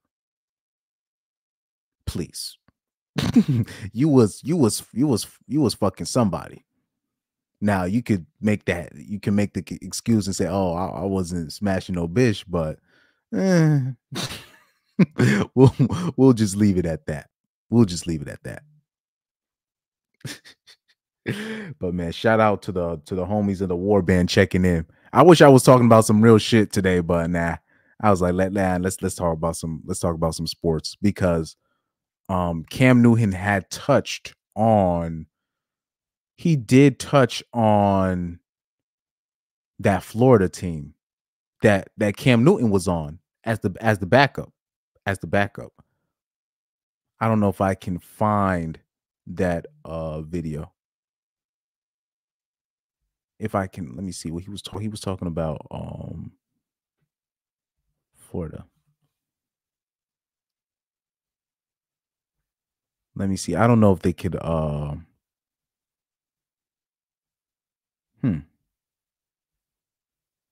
don't know. And he basically dispelled the rumor that he got kicked out of Florida because of a stolen laptop or something like that. Let me and by the way, that Florida team, that was probably one of the most stacked teams of all time. But yeah, I'll say this. We gotta do, because the documentary had came out on that Florida team. You know what I mean? That was a stack. They had like, do you know how many NFL players, starters that was on that team? I mean, god damn, bro. Man, they had, oh yeah, I forgot about Ahmad Black and Brandon Spikes, and then the Pouncey twins. I mean, that was an interesting squad that they had. That was an interesting, and I'll say this: Aaron Hernandez was definitely one of the better college football tight ends that I've ever seen. Aaron Hernandez, people don't remember Aaron Hernandez. Even when he was on the Patriots, Aaron Hernandez was a beast, bro. Aaron Hernandez was no joke. Now, I don't know because I remember when that Aaron Hernandez documentary came out and they had that weirdo kid that was trying to say that Aaron Hernandez was his lover or something since high school. That was weird. That was like really weird. I don't even know if that was true, but maybe there's credence to it, because he basically committed self-deletion after more rumors of that came out about his alleged alternative lifestyle. And like I said, nothing is impossible, because people just think that gay people are punks, right? And people don't understand a lot of your favorite heavyweight fighters were gay dudes. Some of the toughest dudes that you will ever see, like a lot of serial killers swung in history. They swung both ways. When you talk about what's that guy's name? The guy that was slashing and dashing people. They did a movie on this guy, Paid in Full. I forgot what that man's name is. The Dominican guy from New York that was famous for like stabbing people, for being reckless. I forgot that man's name, but rumors came out about him. Yeah, Midnight Sun said, I saw you live, so I had to check in, man. Man, shout out to you guys, man. He said, why wonder why ninjas turn into butt pirates? I don't know. People say there's something in the water, but you know what? This is my theory in terms of not necessarily why people turn into butt pirates, but I believe there are a lot of players or a lot of athletes in the positions that they are today, right? I don't think a lot of these players, they're not naturally supposed to be this big. Meaning, I believe they've used enhancements, right? A lot of them use enhancements. Or we'll take the example in the suburbs. What happens in the suburbs is you wonder why, like, you see like a lot of Caucasian dudes are very tall, or just I'm talking about girls and boys. But what happens a lot of them, not most, but a lot of them, what happens is when their mother and father met, they went off of genetics. They married based off genetics. I'm talking about both the mother and father, a lot of them. So they're already thinking years ahead in terms of that. And then on top of that, what happens to those kids in the suburbs is when they're boys or girls, they're going through puberty, their bodies start to really grow. A lot of their parents put their kids on HGH. They won't. Now, a lot of them won't tell you this. I ended up finding this out where the high school I went to, I found out, I'm talking about the year previous, they had won the league title, right? And finished second or third place in the state's championship. But I found out that damn near most of the players on that team was on HGH, right? And I started diving deep, and I'm really starting to look. A lot of them, their parents put their kids on HGH, right? Now, watch this. Watch this. Anybody have anybody put a 1 in the chat if you've watched The Boys, the series The Boys on Amazon, or if you watched Gen Z, was it Generation V? Basically the spin-off off The Boys with the young superheroes in college. Put a 1 in the chat if you watched any one of those series. So in The Boys, what happens is the parents, they found out that the reason why a lot of those kids had powers were the parents that put their kids on Compound V.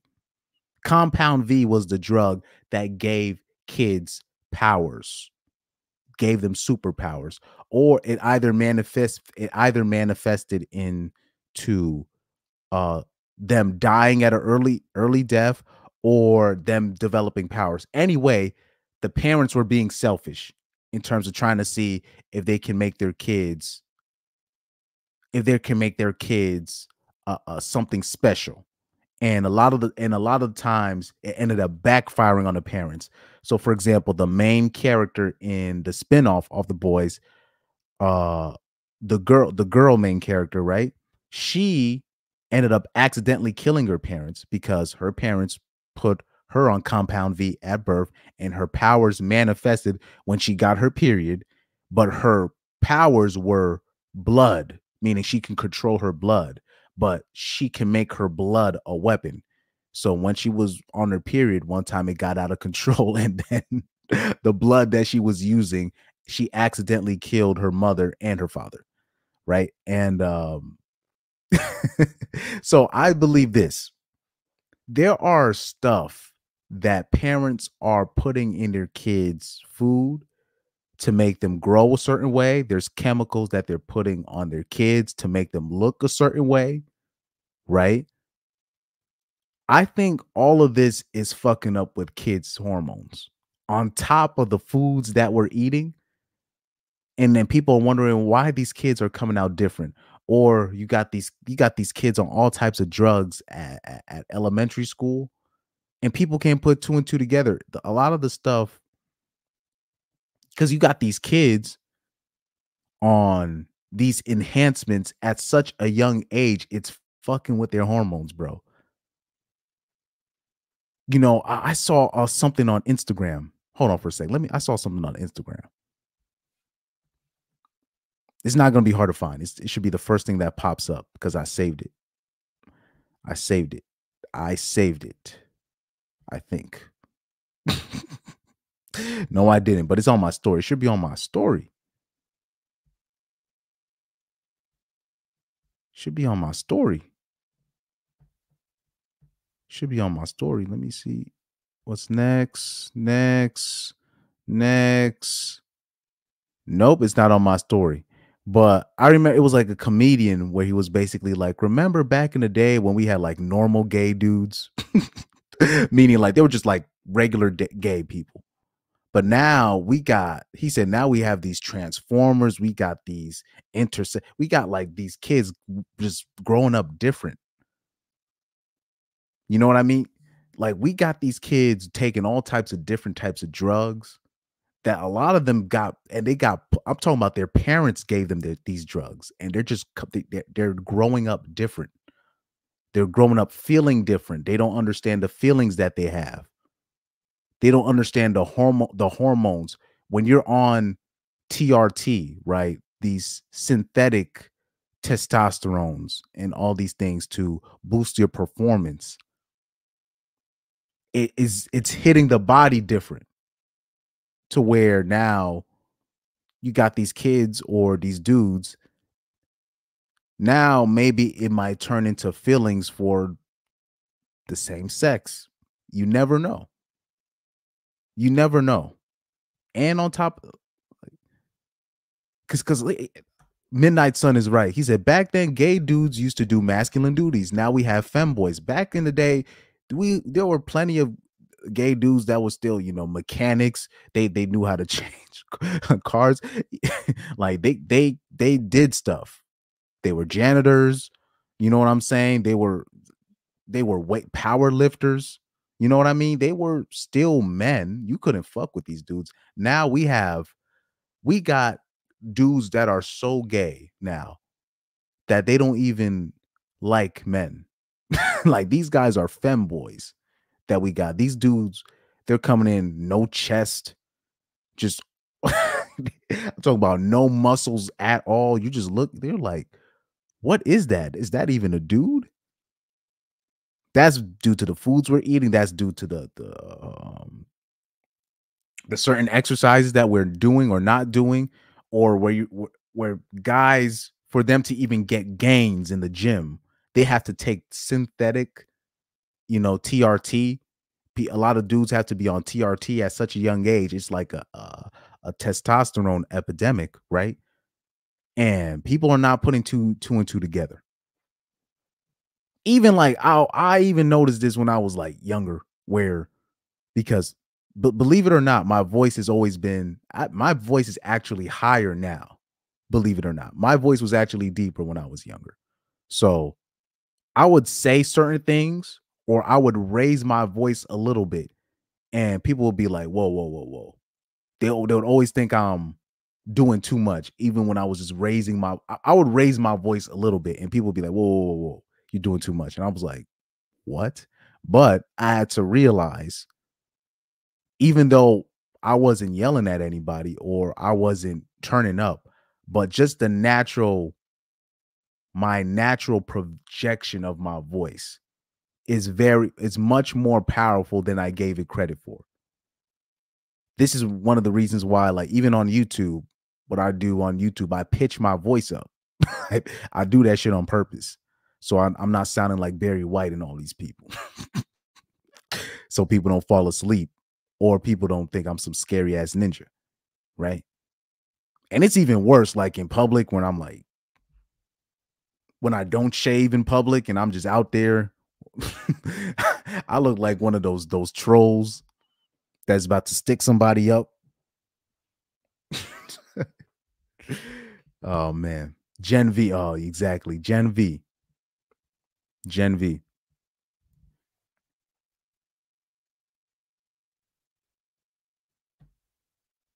Throat singing. It might be weird, but our ancestors usually have deep or masculine voices. I'll give you guys an example though. Let me give you an example. Because right, like what I'm doing right now, I'm straining my voice to make sure my voice is not sounding like fucking Barry White right now. But let me give you an example, because even I'm seeing grown men now at like age 30, and their voice, they sound fruity, but they're not gay. You know what I mean when I say that? Like their voice, let me see. Men pop the balloon segment. Shit. Hold on for a second. Because I saw one with like this pop the balloon segment with all dudes, and there's this tall ninja when he talks, but people thought that he was gay, but he's not. It's just that's how these dudes are sounding now when they growing up. They don't have a natural, a lot of these dudes don't have a natural bass in most of these guys. Well, even if you have a higher pitched voice, for example, when you talk about these college coaches, right? The Rick Pitino's of the world, these people, even though they have a high pitch, it's a masculine voice. A lot of these dudes sound like male fashion designers, if you know what I'm saying, right? Let me see, because they kept putting it on this man when he was talking. Let me see, right here.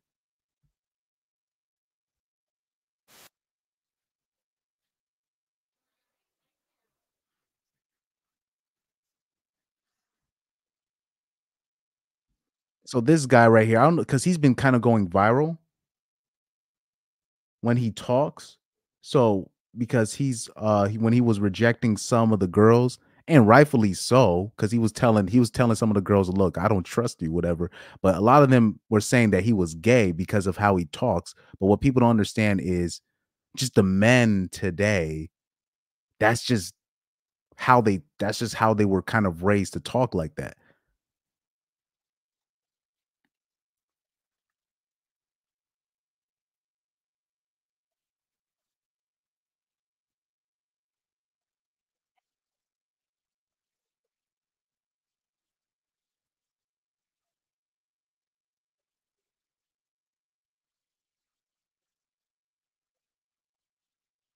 You see.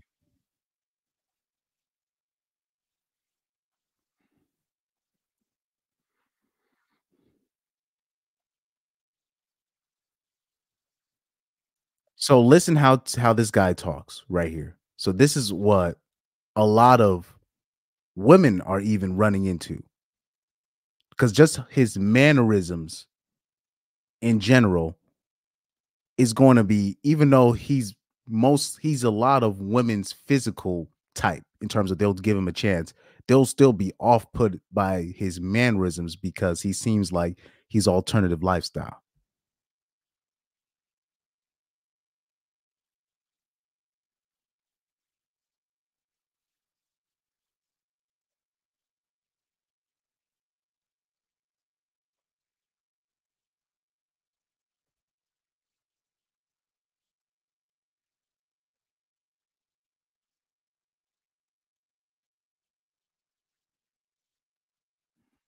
And unfortunately too, because most men are now also growing up very soft spoken, um it just because like you're soft spoken, now most girls are just like, oh, this guy's fruity, but really most men are just humbling themselves. Most men are told to like tone it down. You know what I mean? That's what happened to me when I was younger too. They would just tell you to tone it down, but really they're just trying to take a shot at your masculinity. He said, I had a homie like that. I thought he was a closet camper. I was gonna, you know who's the perfect example? Because the masculinity is not about having a deep voice per se. It's about just the way you project. Just the way you project your voice. So for example, let me like one of those Italian guys, right? Like a lot of Italian guys, they have high-pitched voices, or guys from New York, they have like high-pitched, not a high-pitched voice, but it's not like none of that. But it's masculine as hell because when they talking to you, you feel like you feel like you're getting shouted out. You getting being told what to do, and not in a sassy way, like whoa, I'm sorry, damn. When they talking to you, like what's the guy from Goodfellas? Joe Pesci, right? So just that voice, but you can tell this is a masculine dude.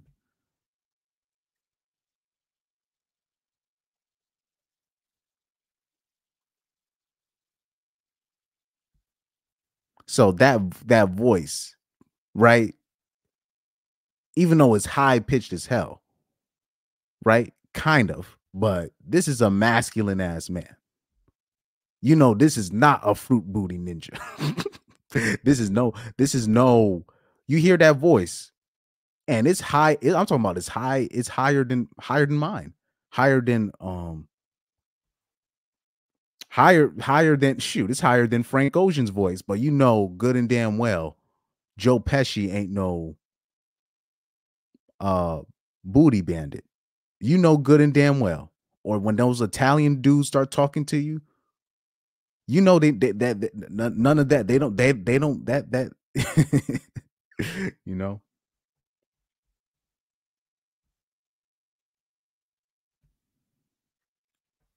So Midnight Sun said, I had that issue too when I was younger in my teens. I started to speak less because of that fruity tone and was too ashamed about it. Thankfully, I no longer have that tone anymore. And most likely it was just you were just soft spoken. Because there's a lot of that was like I was soft spoken. But what would happen to me? This would be the glitch in me. What would happen? Something would end up happening, right? Where I would have to start speaking out loud, or I had to read out loud, and then my real voice would come out. And then people wouldn't even they would be like, oh shit, you actually have a very powerful voice, right? That's what would happen to me. Or some bullshit would happen. Like I remember when I was working at a theater, and I feel so bad because I wasn't even trying to scare nobody. I swear I was. Like, so usually when I approach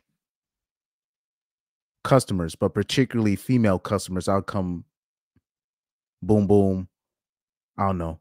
So I remember I'll give you 2 examples, right? I'll give you 2 examples. I remember in the theater, you know, sometimes you'll have those little kids acting crazy, talking a lot, and somebody's got to talk to them. Now, I remember for some reason that day, I was already kind of pissed off about something. I don't remember what it was, but somebody had pissed me off. It wasn't a customer. It was probably somebody I was working with. But one of the female customers came to the counter, and she was like, yo, look, I swear I'm not trying to be a Karen, but these kids, they're talking over everybody. Everybody's getting tired of it. I don't even want to come out my seat, you know. And I was like, and for some reason, I already knew what group of kids it was. For some weird reason, I already knew who she was talking about. And I was like, oh, here we go. Right. But I didn't know that the supervisor was going to tell me to tell the kids to stop talking. Right. Because I don't want to deal with these kids, because these kids be talking back. Right. But I came in. And so I'm like, why you took? I was so upset because it was not necessarily that I was afraid of them talking back to me or start roasting me, because, you know, I'm a small dude, right, in general. But I've never had to reprimand people like that. I've only had to reprimand kids, right? When I was like a sophomore and, you know, I was doing like community service for with some elementary school kids. Of course, they're going to listen to me. But now I never had to reprimand like teenagers. That was my first time reprimanding teenagers as an adult at 19 years old. So then I go in there. I don't know. Maybe it was a little Jekyll and Hyde thing that probably threw off the kids, because I was just like, oh, is this? I came in soft. I was like, whoa, is this the row that I'm hearing? So I came in soft. Pause. I was like, is this the row? I keep hearing it's multiple people talking about there's a lot of noise coming from that row, from this row. Now, the jackass in the middle gave himself up by saying, we didn't even do anything. And then as soon as he did that, I knew he was bullshitting and I knew he was the culprit. And as soon as I heard him, my voice changed. Like it just changed right on cue. And it went from, excuse me, to, look, bro, stop playing. Right off, like my voice changed right, boom, like right there. I wasn't trying to act tough, I promise you. But it's just something switched in me as soon as the culprit basically gave himself up. And then my voice went from, excuse me, to, look, bruh, stop playing. If we hear anything from you again, we're going to have to kick your ass out. Bottom line. All I hear is silence from the bitches sitting next to him, right? Them little young kids sitting next to, these were like 13, 14-year-olds, right? Little young kids sitting next to him. Silence from the rest of his Peabody friends sitting next to him. I'm like, okay, I don't want to hear nothing else. All right, or we're gonna have to kick you out. Right? Didn't hear nothing else. Whatever. And I ended up recognizing those kids. I just don't think they thought that kind of voice was gonna come out of me. Pause. Right? Because we had like I remember we had like another big dude that was working with us, but he had a stuttering problem. Like he had like a really bad stuttering problem. Like really, really, really bad. One of my boys, I don't want to say his name. He was cool as hell though. Cool as hell. But like he had a really bad. So the reason why now I recognize the reason why they had asked me to reprimand the kids at that specific time is because I think at the time, I don't know if Ainsley's in the chat, but at the time I had a reputation for being a blunt, a blunt person, of being a very blunt person, not necessarily a person that talked trash, but somebody that's very blunt and straight to the point. And Ainsley said it in the chat when he was when he would be in my chat sometimes. So at any given time, I could be very blunt. So that was the reputation that I had at my job at the time. So that's why they had called me to reprimand those kids. And my adult voice basically came out of nowhere, just like that. And I wasn't trying. It was just really something snapped in me, because imagine you go in there and you're just saying, look, I'm hearing noise. It was almost like a segment of Cops, right? On AJ's channel, right? Cops Cam. And they go up to the group and you're just like, I'm hearing noise. And the guy gives himself up just like, we wasn't even saying. And I was like, bro, as soon as you do that, now I know it's you. Now I know it's you cause being loud and shit. You know what I mean? So that's when I realized this is the problem that I have dealing with people, because first of all, I'm not a good conversationalist. And then second of all, my voice will just change.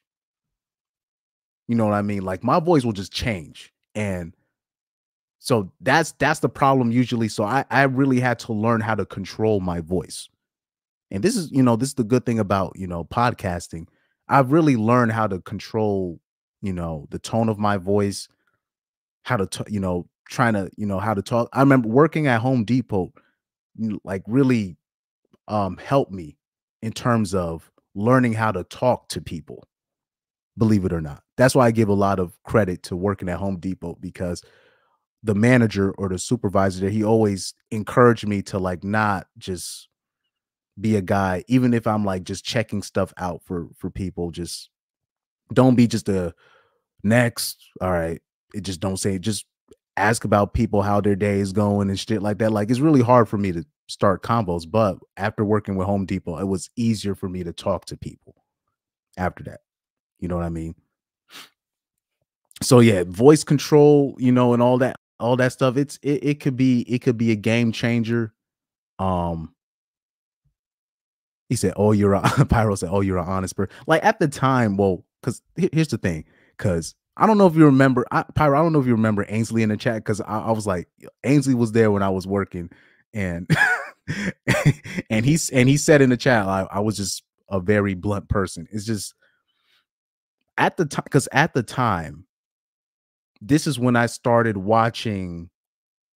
Around that time, this was the first, because when I was working there, 2017, and then I left 2019. During that time, that's when I started listening to, Corey Holcomb in 2017, 2016, right? Tom Likas. This is when I really started getting this information. So I remember like even like in 2017, but particularly in 2018, when I really I started finding out what these IG models were doing, and I would talk about certain things out loud at my job, which I was not supposed to be doing, but I was saying a lot of this stuff, and other people started catching on. That wasn't it. It wasn't. It was not a good idea. It was not. That was not a good idea, man. So at the time, Ainsley knew me, right? He knew me as a blunt person. You know what I mean? Because I was saying a lot of this stuff. I was talking about the IG models. I was talking about, look, dude, like biggest example. I remember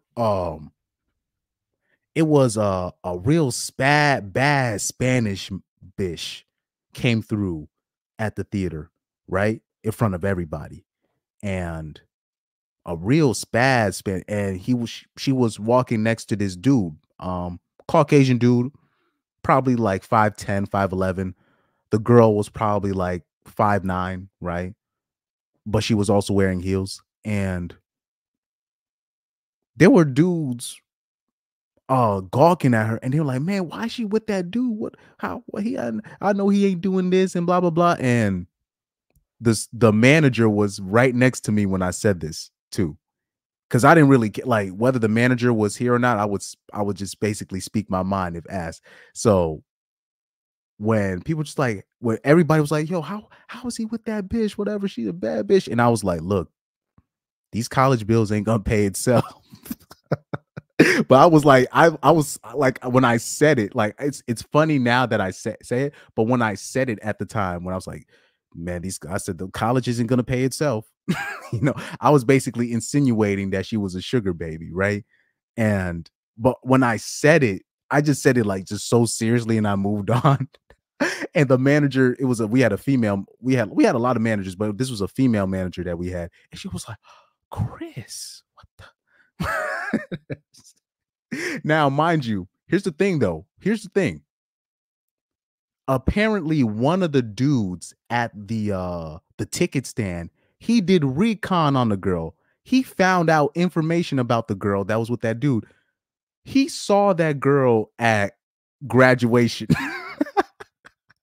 Like 2 or 3, 4 months later, like graduation. I shit you not. I shit you not. I forgot if she was at the community college graduation or at the UConn Stanford graduation. I forgot which one, but they found her. The dude found her at graduation with her papers. I said, "Look, I'm telling you, man." I said, "Bro, college ain't gonna pay itself. She know what she doing out there."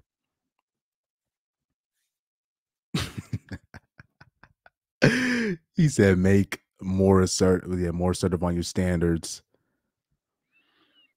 Just an opinion, but I do think speaking in a tone aggressive is how we men start to get them. Yeah, when you're put in a situation that's flight or fight. Now, a lot of men failed that test. I failed that test many a times too. But it's shocking when your man voice comes out. It's shocking when it happens. I kind of felt bad when that happened though, because I didn't have any hate for the kid. I swear on my life I didn't have any hate for the kid. It's just I just knew he was bullshitting. I knew right there he was bullshit. First of all, I knew he was the culprit because you doth protest a little bit too much, right? So I was like, you're the culprit, bro. Stop bullshitting. Stop wasting everybody's time. I don't want to have to come back here because you guys are the only ones talking in the row. Everybody else is trying to watch a movie, you know. Oh yeah, Reaper said what we're speaking on tonight. Well, I was just I was just speaking on sports, just in general. Just in general.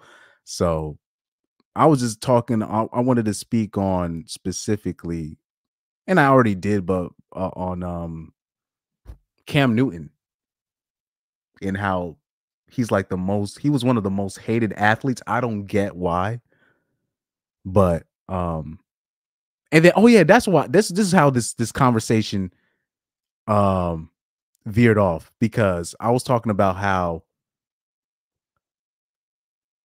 there was a lot of fruity allegations surrounding Cam Newton, but I was saying that he was not the only one, and then it veered off into how today's men are speaking voice, you know, a lot of like the men coming up now have softer voices, or they're just more softly spoken than the men in the past. So if like you can be, as a man, you can actually be a way more ahead of the game if your voice is not necessarily, it doesn't even have to be necessarily masculine. It could just be just deeper. Just having a deeper voice in general can help you out in a lot of cases, which has helped me out a lot of cases. And I'm not a fighter.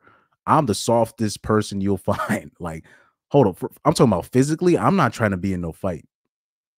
Dude, I'm 5'7", barely 150 pounds, barely 150 pounds. And when I say I'm talking about I'm 5'7" without shoes. Without shoes, I'm 5'7". That's my height. I'm barely 150 pounds. I don't like I used to be ripped when I was in high school, in college. I'm out of shape. Both of my shoulders are busted. My both of my knees are shot. I can't be fighting nobody. I'm talking about if I were to get into a scuffle, I'm going to get seriously hurt. like I need surgery on my left shoulder. And on top of that, V also brought it up because I had a theory, because I was saying that the reason why our generation of men, particularly Gen Z, millennial men, are a little bit softer, but we're bigger at the same time, is because we're taking so much chemicals. You got a lot of kids in the suburbs that were put on HGH at a younger age. We have people taking a lot of chemicals, doing a lot of chemical changes to our body to gain certain advantages. And I compared it to how in the Amazon Prime TV series, what's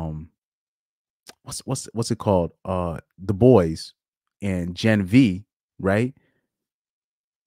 The kids that had superpowers, what they found out is that their parents injected them with compound V when they were babies, just to see if they would develop any gifts in the future.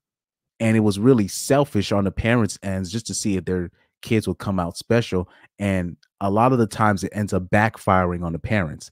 And I think this is similar things are happening here right now, if that makes sense. That's basically how we ended up veering into, masculine voices, your speaking voice and all that stuff. Pyro said, I'm skinny as hell from high school to adulthood. Yeah, like same here. I'm super skinny too, but it's like me, I was actually like at one point I was in like the best shape of my life. Like I was in great shape in high school. Even when I got sidelined with injury for a long time, I was still in great. I'm talking about I was in great shape. I was like, I'm talking about since I will say since middle school, I've always been in great shape. Even like in the beginning stages of college, now my body is really breaking down, meaning I'm talking about um I'm telling you, both of my shoulders are busted. My particularly my left shoulder, I think it's dislocated. It's just I'm just like I have like nerve damage. I just don't really want to go to the doctor about it yet because I'm still doing things out here that I need both shoulders. Like I can still survive out here, but if I get into a fight, I'm beat. I'm beat. Every time I play soccer, I gotta wear a shoulder sleeve that covers both of my arms. If not, I'm really putting my shoulders at risk. Both of my shoulders. Both of my knees are shot. You know what I mean? But yeah. He said my knees are in terrible condition. Yeah, like so yeah, I had in was it my June yeah, my before in the summer before my junior year of college, I tore my ACL and my meniscus in my right knee. So I was sidelined for a long time. I was still in great shape though, because even then I was allowed to run after like what 2 or 3, 4 months, but after the surgery, but like yeah, like I'm in terrible shape. So I need a chiropractor for my shoulder. I don't know what to do to fit because when I remember when I had thought I had dislocated my shoulder when I was playing a small sided game, right? And it's like I played a small sided game and I thought I dislocated. It just popped. My shoulder just popped out, right? And it fell back into place, right? But then I go to the emergency room and then they did the x-rays, but they said, oh, there's nothing wrong with my shoulder. I'm like, are you serious? Like I felt it dislocate, but my shoulder has been getting weaker and weaker ever since 2022, like January 2022. So I don't know. Maybe I need something. So Midnight Sun says, back in 2018, I traveled to my homeland for first time in Guatemala. During the 2 weeks there, I lost weight very quickly, and the food there tastes very natural. The U.S. food here is trying to kill you. Exactly. So that's facts. The food here in America is poison.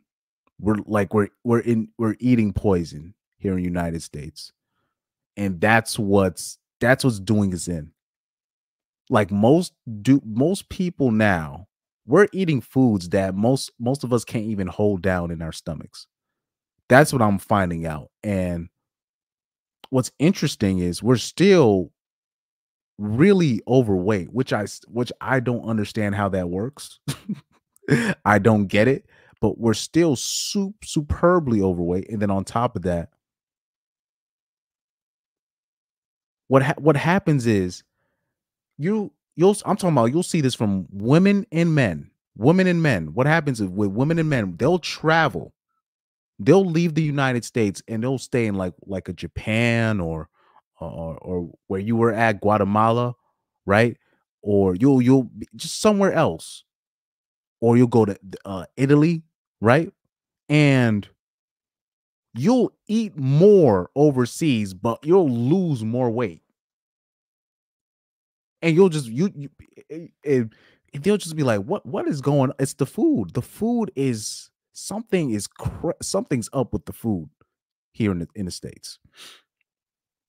And I've really been feeling the effects of it really since 20 I'll say 2013, 2014. Something is up with the food. It's not it's And then you'll have people talking about, especially then you'll have women talking about, oh, I don't cook. And I'm like, I think even cooking your own food, it doesn't even save you no more. Not here in the United States. So now imagine that doesn't even save you anymore. Now imagine how most people are they can't even cook their own foods. They're just buying fast food every other day. Of course, we got people on Oompa Loompa status here. But what happens is they'll travel overseas. They'll eat more but lose more weight. Now there's a bigger reason behind that, right? Because you'll go to these places in Europe, they always have trains, people walk everywhere. Like in Italy, you got to walk everywhere, right? Yeah, there's places where, or Japan, people walk. You know what I mean? People walk, and they walk very fast. So that's another thing. Like America, the food is hard to.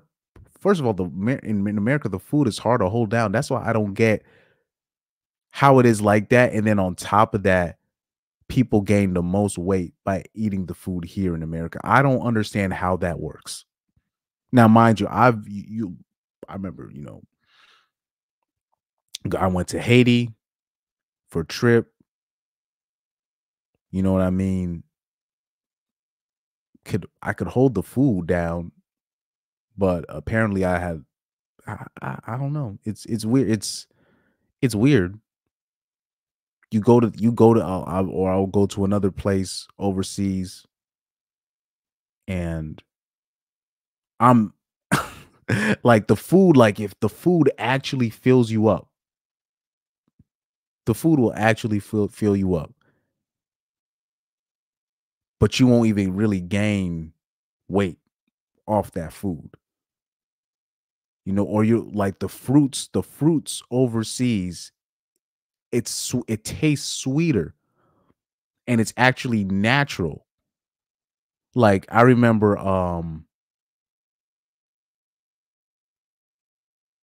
Corey Holcomb was talking about how a Caucasian couple came up to him, and they just happened to have a conversation about just the foods that we eat here in the United States compared to the fruits overseas.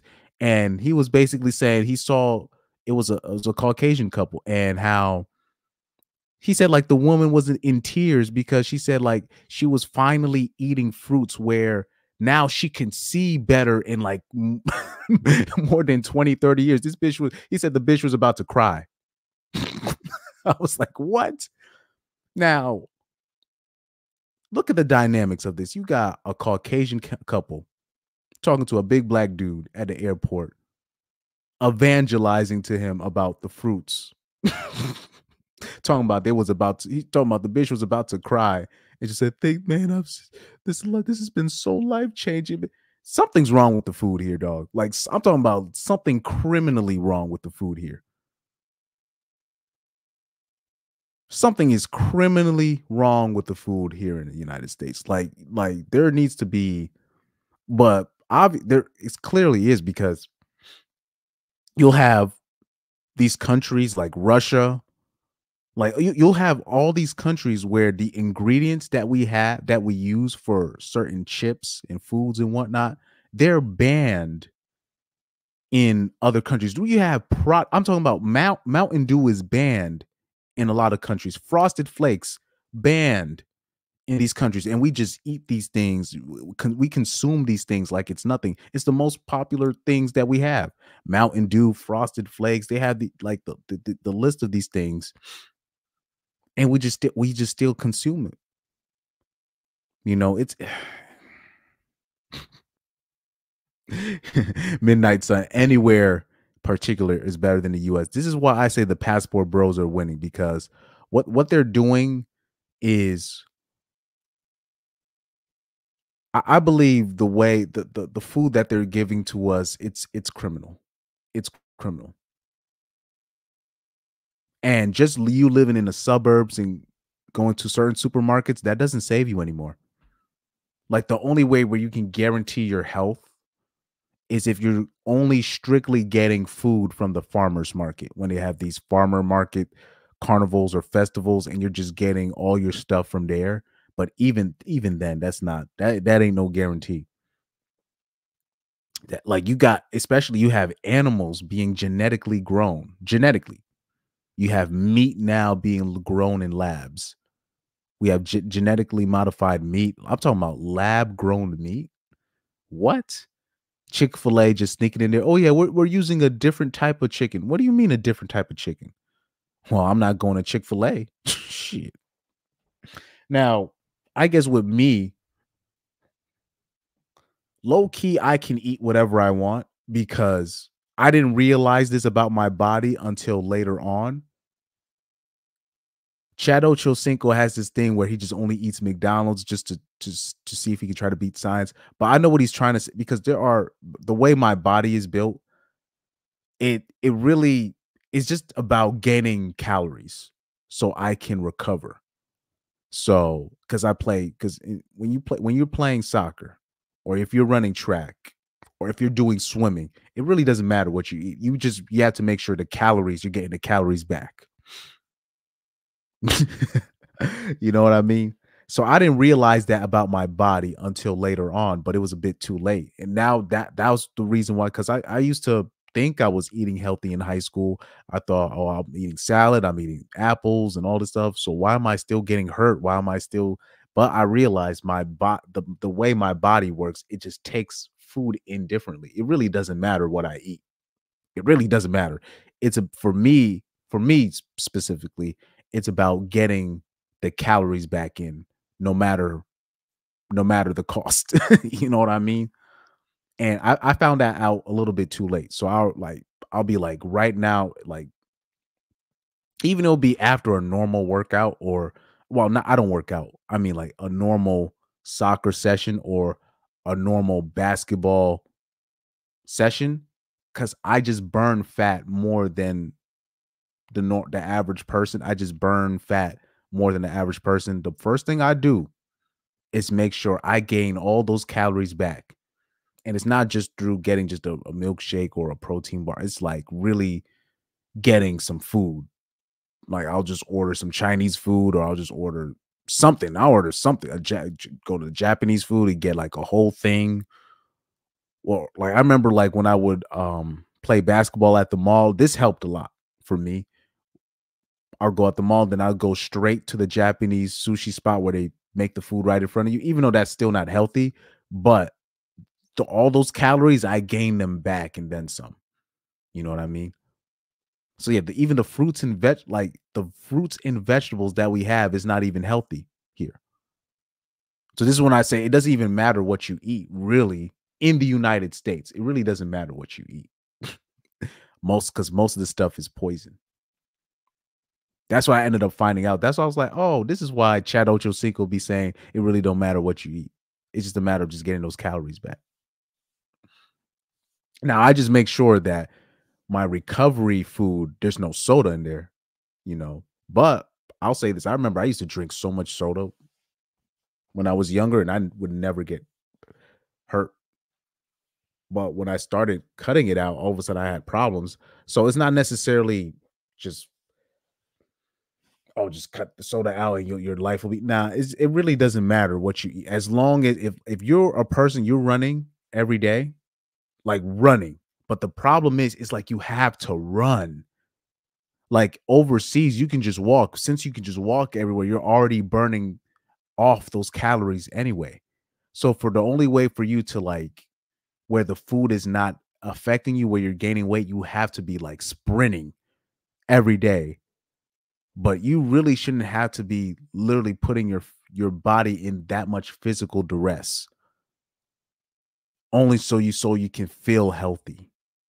It's not supposed to be that way. You're supposed to be able to just walk and just be regular and still be able to eat a normal meal and not feel weary or not feel sick. So for me to not feel sick, I literally have to put my body through like physical like duress when I'm doing sports, and really get a good workout in, so where the food doesn't affect me in a negative way.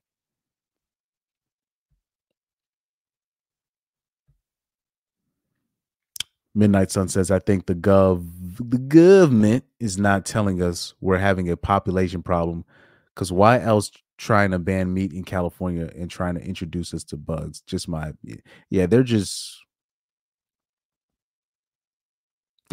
poisoning us. I think they're just like, it's weird. It's weird. I don't understand their plan. I don't understand their plan. I kind of do though. I kind of do. And by the way, let me I know this is supposed to be sports, but let me go in on the conservatives a little bit. Because the conservatives, they tend not to point their fingers at the right people, right?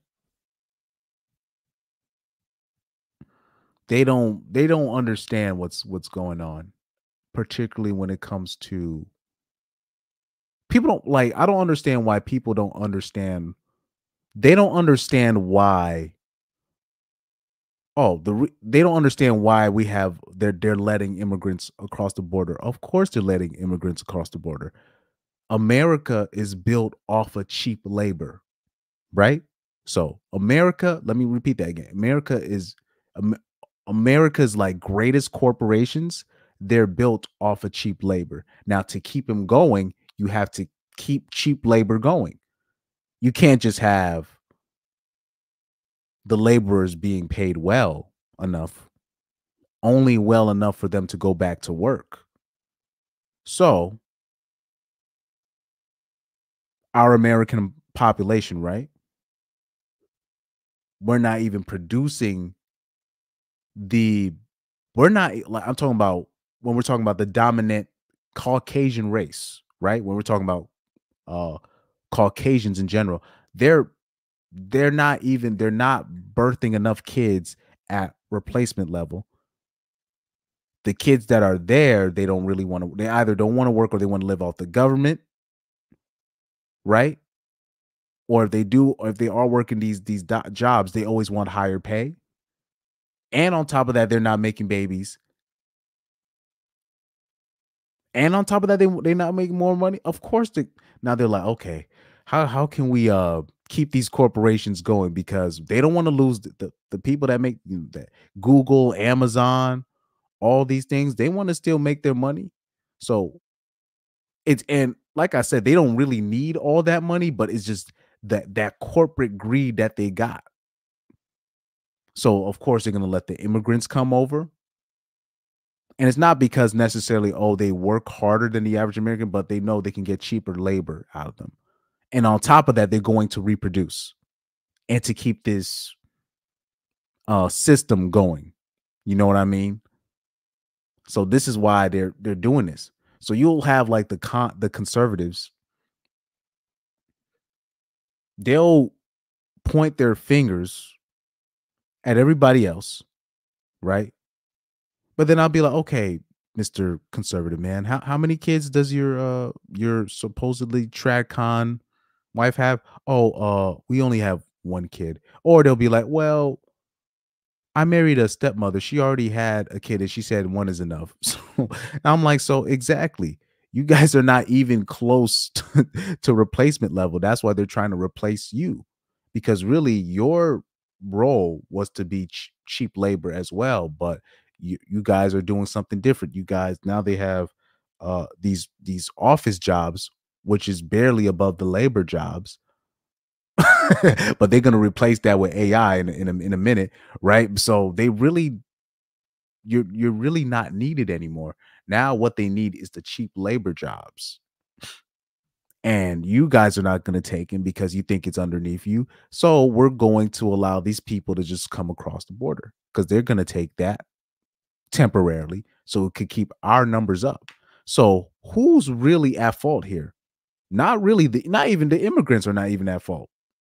Even the crazy ones, they're not even at fault. It's really the corporate greed that we have up top. Now, to say they're wrong for having corporate for the people up top to be greedy, who knows? because I believe if the poor people in this country and the rich people in a country, if they switched places, nothing would change. So I'm it's not even a morality problem. I'm just telling you, I would just tell the average trad con, you're pointing your fingers at the wrong people.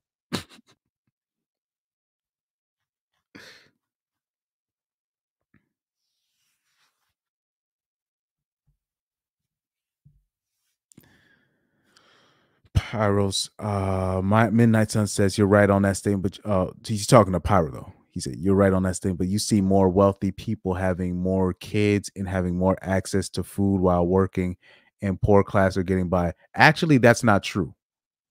The wealthier population, they're not having kids at replacement level. Poor people are having kids, but particularly poorer brown, right? Not necessarily black kids, because black women are deleting their kids at ad nauseum. But you got right, you have the people of Mexican, the Central American, South American descent. They're procreating at a rapid rate.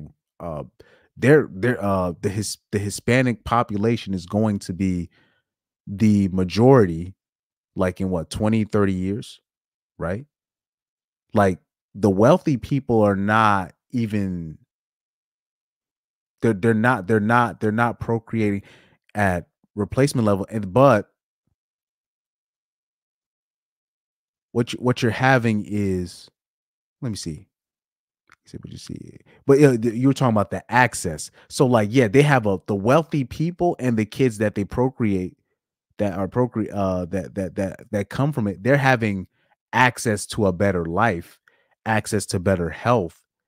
But it's a really small class, and it's actually getting smaller and smaller. It's actually getting smaller and smaller. Don't believe that like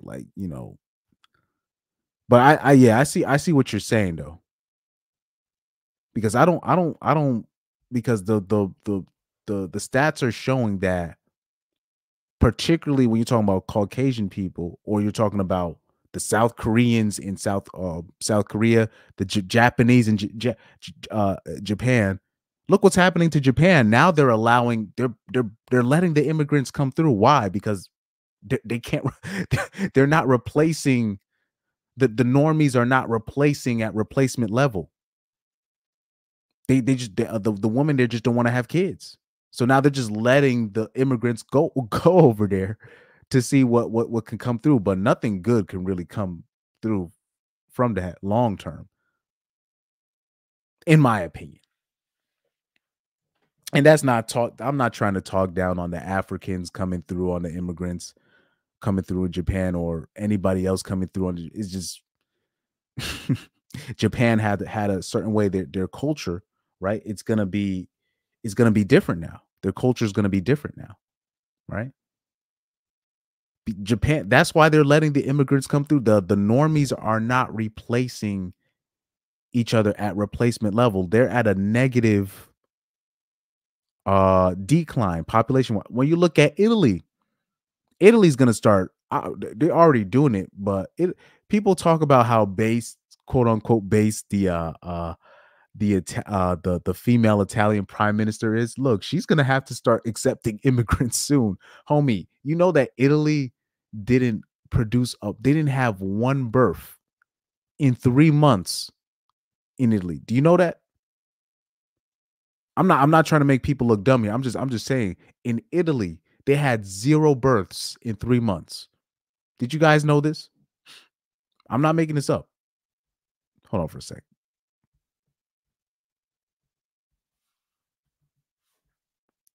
Hold on for a sec. Let me not search that up on Twitter. That's irresponsible of me. Italy has had 0 births in 3 months, right here.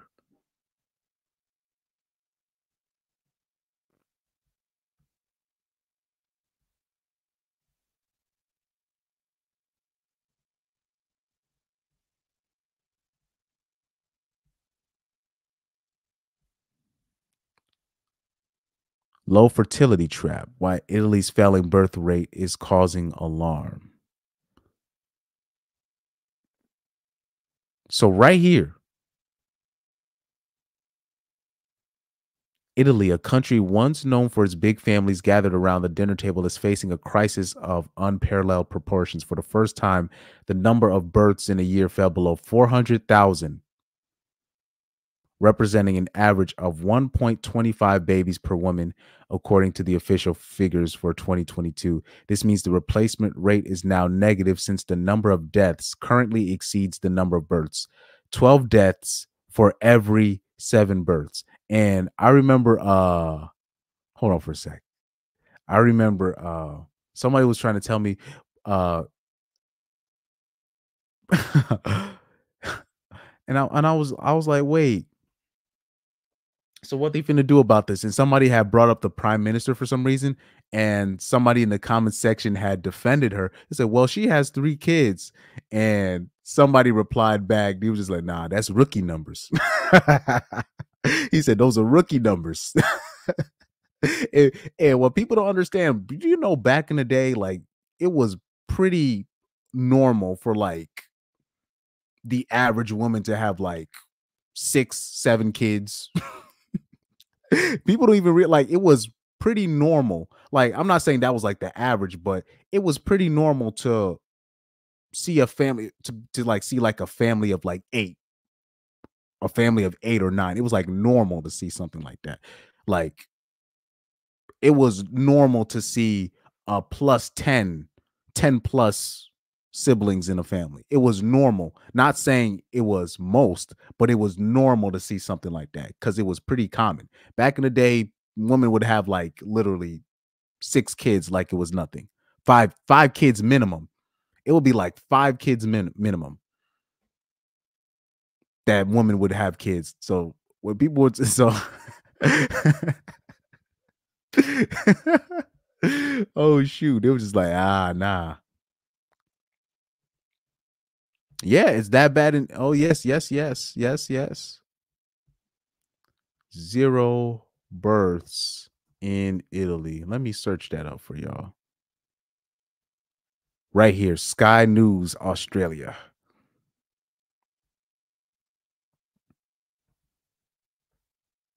Right here, because I think I don't know if I played this video before, but man, I remember. Do you know who gave me that information? Society. I don't know if you guys remember Lorette in the chat. Lorette, sometimes she comes in the chat. She be in and out. A lot of the stuff that you guys see on here, she be putting me up on game on this stuff. When she showed me this stuff, talking about there's 3 months of 0 births. So when you see stuff like this, now all of a sudden you're gonna get, trust me, then 3 to 4 or 5 years time, they're gonna start letting the immigrants sneak in here. They do this on purpose. Unless you're just gonna let your country just die out. You're gonna see more ninjas. Look, you know how like in Italy they'll be like, it was like only Balotelli on the Italy national team, and then, or it would be like Agbana or Moazikin. It'll be like one black person on the Italian national football team. I'm telling you, in about 5 years flat, you're gonna see more black players on that Italy team. I'm talking about from immigrant families. That's what's gonna happen. It's not gonna be. You're gonna see ninjas on that team. You already see there. Japan, they already had a ninja starting for them at goalie. This is gonna be the norm. And on top of that, like I said, women don't really want to have kids like they used to. Italy's national birth rate has fallen to its lowest level on record. Sicily, demographers warn that the shrinking population could drag the country into an unprecedented economic crisis. And its economy is collapsing with it. That is their debt to GDP level, currently sitting at around 150%, the second highest in the Eurozone. Now, the European Commission has warned Italy it will launch disciplinary steps over the country's growing debt. Yes, I said that. 3rd time in a decade, Italy's economy has slipped into recession. Over 24% of Italy's population is over 65. and this number is only rising. We're not the first one to mention this. Italy's very own health minister is also worrying about this. She's quoted saying that Italy is a dying country, says minister, as birth rate plummets. And I'll say this, that whole C-19 stuff, that didn't help. That didn't help too. That whole thing where they were just killing off the old people and stuff like that, that didn't help either. So Italy, it's a dying country. It's a dying country.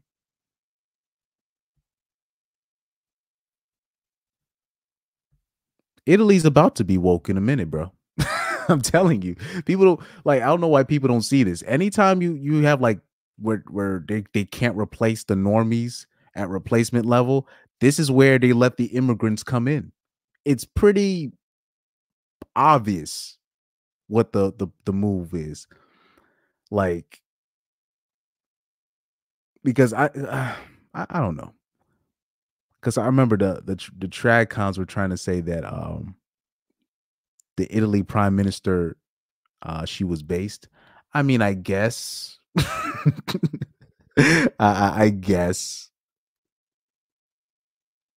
Well, I'm not Italy isn't a woke, a quote unquote woke country, but it's going to be. It's going to be. Meaning they're going to let the immigrants come. They're just going to let them come through. Or they're gonna make it look like, man, they're sneaking in. I don't know what's going on. This is how they do it. They're gonna make it look like that. They're just sneaking in and we don't know how to stop it. But really they're letting them in. they're letting them in. Same way in America. They're just open about it in America. They're just letting them in. Obviously, they're saying we're letting them come in, but in these other countries, they're just gonna act like, oh, we don't know what's going on, but they're letting them come through. They're letting them come through.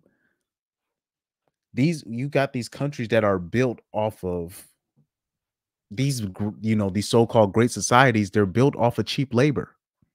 That's how it's built off. And to keep these things going, you need people to continue that kind of work. AI can't replace everything, guys. They can't replace everything. Because you need the people. You need people. You need people. So they're just letting them come through, and people are going to be. They might. I'll say this: if you see, okay, I'll give the conservatives this. I'll give them this. If you see if she goes, if the minister goes missing or something like that, or she mysteriously dies of an illness or whatever, then you'll be like, yep. Then you can basically just come back to me and just be like, oh, Chris, I see what they're doing now. And then I would have to apologize. Well, yeah, now the agenda is on, because she will probably be like, no, we can't allow these people across the border. And then they're going to be like, damn, we're going to have to make a move here. Oh, man. Like I said, women don't really want babies anymore. Women don't want kids. Women don't really, because now that they have the choice, women don't really want kids. So that whole idea of women being natural nurturers, I had a conversation with a woman last night on a Twitter panel off with Red Pill Luffy's Twitter panel. And when I had said, women are modern day child traffickers, she kind of dismissed my point, where she was like, well, women have kind of always been like that. It's just now the veil is so really everything that she had said is what I've said too, where women don't really want kids like that. If given a choice, they don't want kids. They don't want him. And now that they have the option, they're just like, please, because you hear what women are saying. Oh, you got to pay me this and blah, blah, blah for me to even consider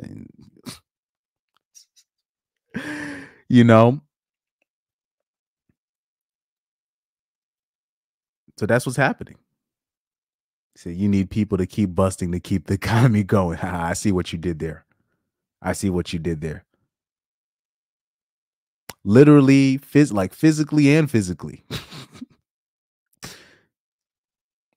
They're gonna have to bust in the economy, and they need to bust in, Yo, that's what that's what it is. Italy's a dying country.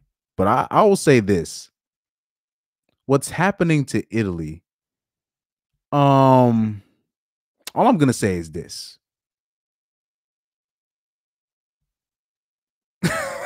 I'm not gonna say I saw it coming, but I knew something was gonna end up happening to Italy eventually.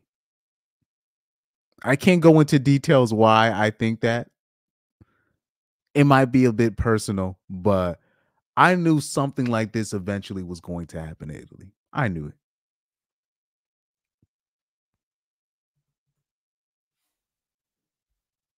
Anyway. Anyway, man. Let's see if we can end this off with a sports take. I don't know if I can. Oh, yeah, but by the way, I want people, because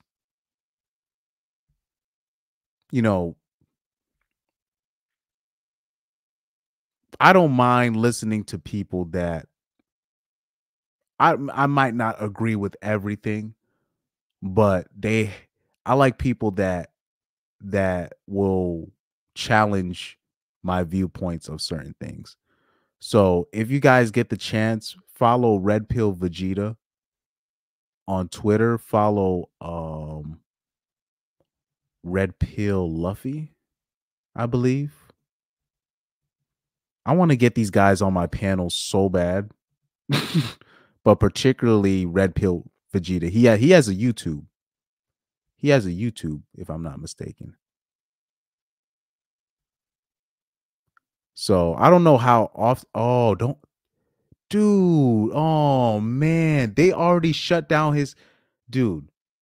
So yeah, guys, if you guys are starting a YouTube channel, don't be surprised if your stuff gets like demonetized or they start taking down your videos.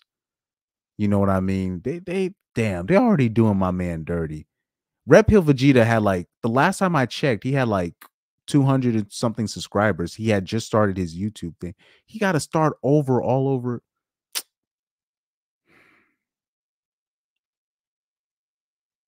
You got it, man. YouTube be wilding with this stuff, man. I think there's people, because on top of that, you have people that be reporting your video that you have no idea. That's what happens to a lot of people, and I hope what Undead Chronic, what he needs to do, he needs to look into, because Undead be going at people on Twitter, and what happens is, and I think this is what happened to Red Pill Vegeta, because his YouTube is linked to his Twitter, right? Undead Chronic is gonna say what he says, and you're gonna have these feminazi demons try to dox you. They're going to try to look for who you are via YouTube, or try to look for your LinkedIn or whatever, and they're going to keep reporting your shit until your shit is canceled. That's what these 304s do.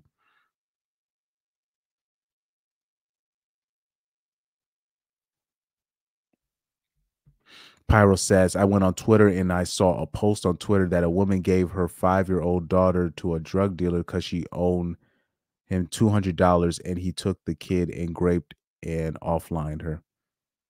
Yeah, and that's what because, like, I'll say this. The woman in question, when I said women were modern day child traffickers, she was literally, she dismissed it as, well, women have been been doing this forever. I'm like, I know, but isn't this shouldn't that be the focus, instead of just bashing on Fresh, even though he was an idiot? But shouldn't we be focusing on, look at what happened to Anthony Edwards, these NBA players, and now look at Fresh, where the DMs are coming out where now these chicks are all of a sudden they're pro-life now conveniently when a person of status or person of perceived status knocks them up. Now all of a sudden they want to keep their kids when they've been telling everybody they hate kids. You know what I mean? Now it's like, but she was literally like, look, this is what women do.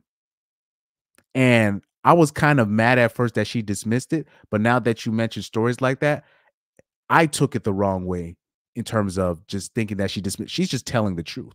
Women are child traffickers. they're child traffickers.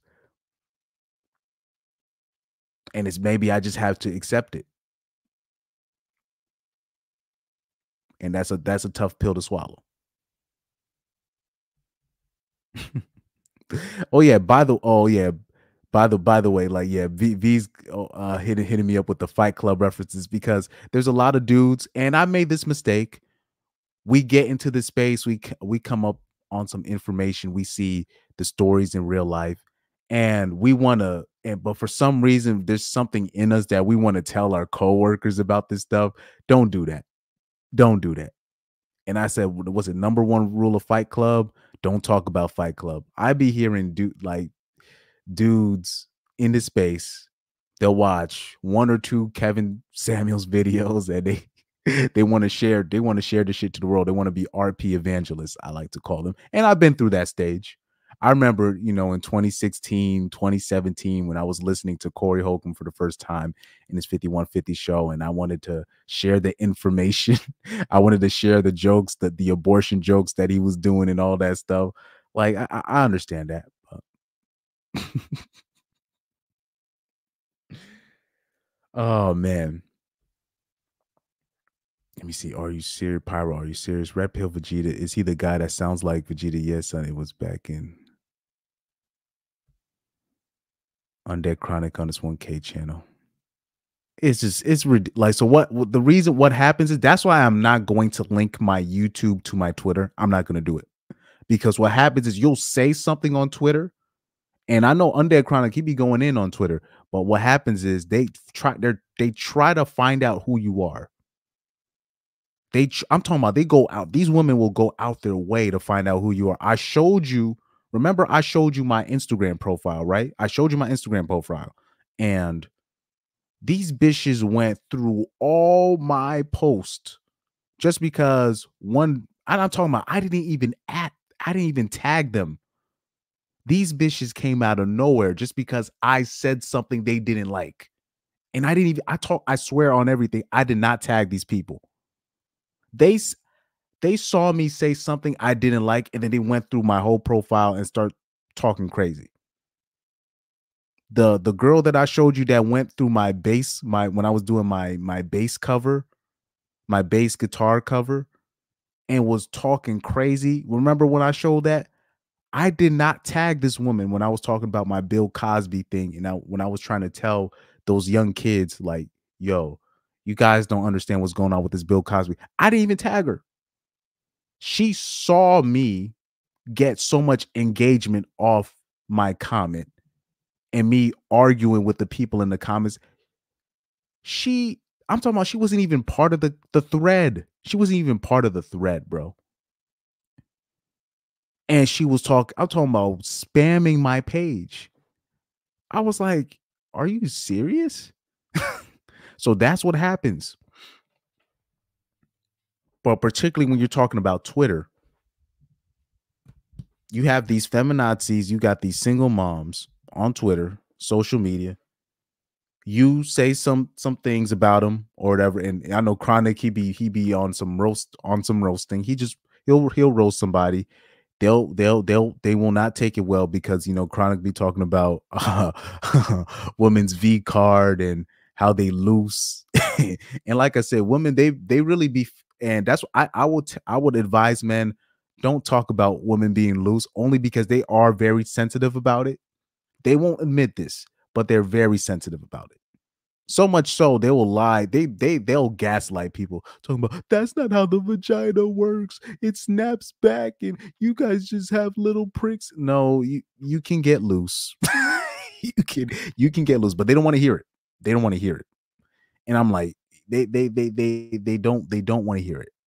So I tell dudes, be careful with that. But like I said, if you're going in on somebody via Twitter, they're going to look for who you are. They're going to try to dox you.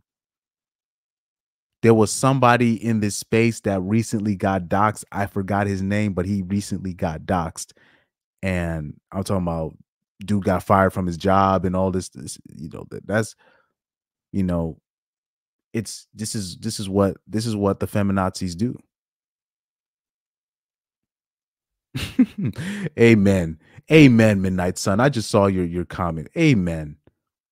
He said these single moms need to start using their phone to learn how to cook for their kids instead of bashing a dude for his opinion. Man, if church.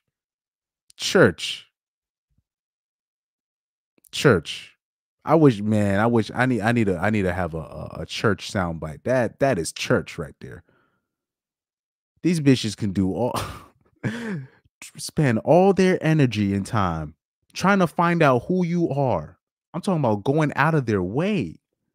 And you're just like, what in the don't y'all bitches got nothing else to do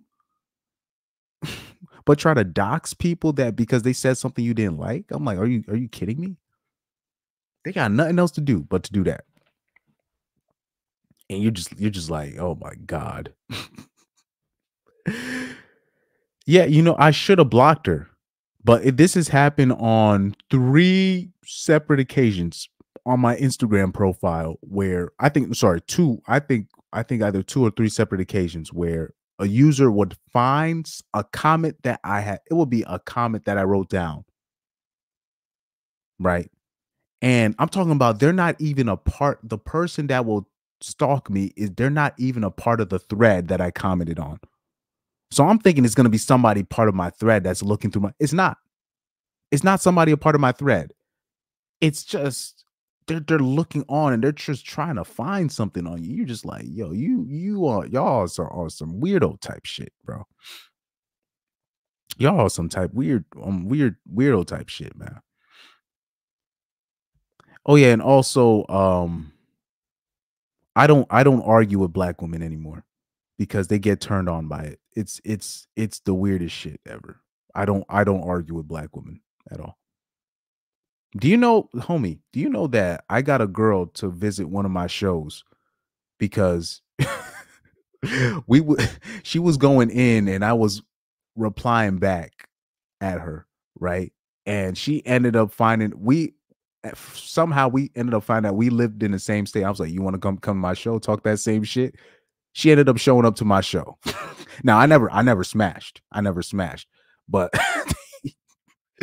it will go from that to flirting and just like that when you're dealing with black women. So when I deal with black women in general, I don't argue with them. I just leave it alone. I accidentally did it recently where it was this chick, she was going in on me on my hairline, but I had time. I was just like, I said something. I was like, man, get out of here. You got a bundle on top of your head. And I said, your hairline is worse than mine without that bundle. You know what I mean? I was going in, but she liked it. I could tell she liked it. I was just like, you know what? Let me just stop this conversation. It's just,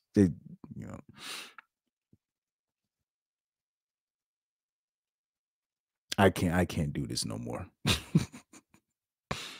I promise you, bro. Yeah. If you go back and forth with a black woman, she considers it flirting.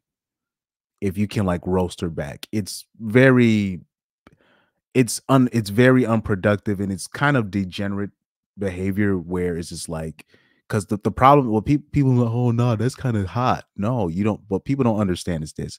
Okay, you start getting with her, right?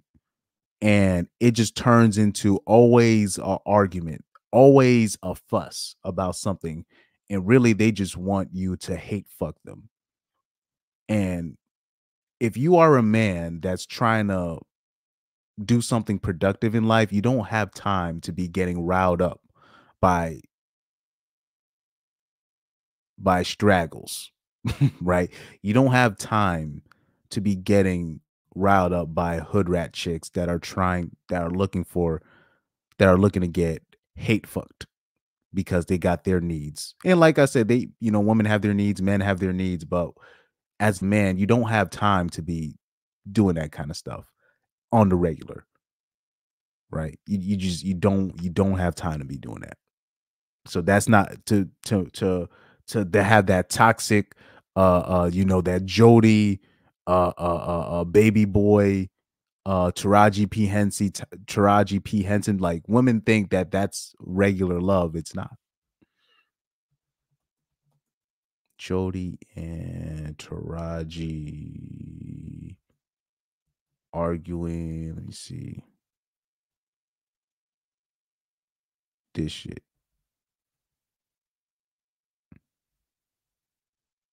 This stuff right. This So you get with any of them clients? this stuff right here. Fair use. Like stuff like that where you basically have to put her in check. You know what I mean? You better calm the fuck down before I come on. So yeah, like that kind of like I don't have time for that kind of stuff.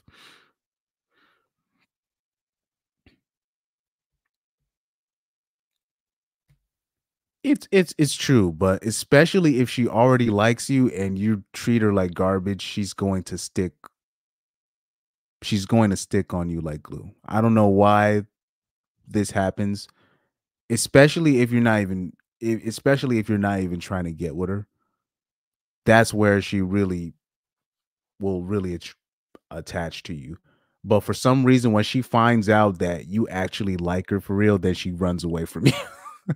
That unfortunately, that's how it works most times.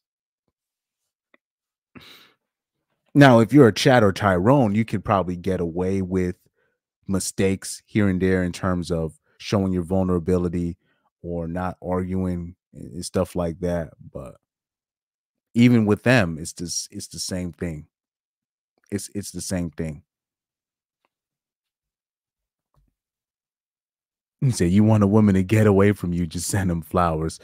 That's usually a turn off coming from me. Or how about this? If she's coming on to you or she's giving you hints, be like, wait a minute. Didn't you say you have a boyfriend? Or when is the next time you're gonna see her? I think you guys should work things out with your boyfriend. Do that.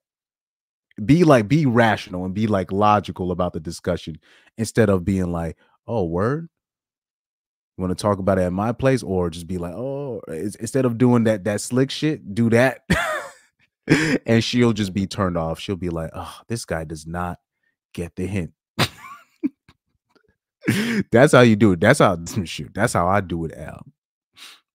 Where I work.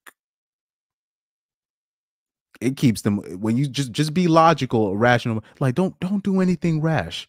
I think you guys can work something out. You guys have something beautiful. Just hit them with that. They'll stop hitting on you. And it's not that I don't want to fuck him. It's just right now, women are flight risks. They're too much of an X factor where you like you're working towards something. You're working to do something, and one bad text to her, right? One thirsty text on one of them thirsty nights, and that can end up ruining your whole shit. So they're too much of flight risks for me to just be casually being with you. If I'm going to, like, me personally, I don't see myself having a girlfriend right now. But if I have one, she's not going to speak English, and I'm going to make sure of it. I'm going to make sure I'm going to choose a girl that can barely speak English. That's what's going to happen. If you have a girl that has an opinion, it's not going to work, especially in America. If you have a woman that's being logically, that has logic and that has reason and that doesn't bother you and stuff, that's probably a man. and you need to check baby pictures. Sorry, not sorry. But if I'm going to have a girlfriend, she's not going to be able to speak English. I'm gonna choose a bitch that can only speak Spanish, or that can only speak Mandarin, or that can only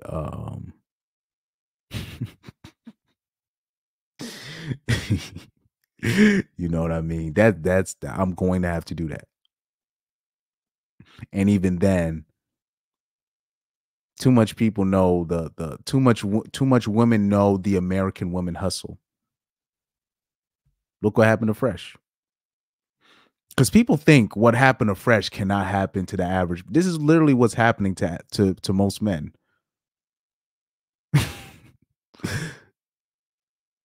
Like this, what's happening to Fresh is literally what's happening to Steve Crowder.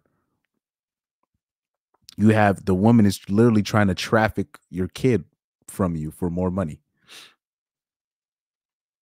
It's the same thing. It doesn't matter if you're married. It doesn't matter if you were formerly married, you just got divorced. She's going to try to traffic your kid away from you for more money from the government.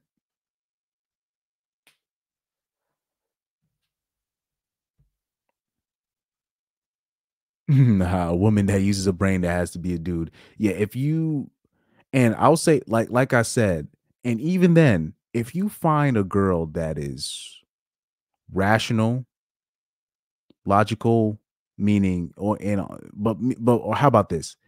If she's just nice and she's pretty, but she's like casual looking and she's not a thought. Now, and she's like a 6, 7 on a beauty scale. Now, here's the catch. Those women now, and she's in shape. This is the catch though with those women, even though she's a good woman. The catch is now she's not going to settle at all. Right? So let me give you an example. You guys know the celebrity female singer Tyla, right? You guys know who Tyla is, right? Let me bring up Tyla. But do you know that she has a sister?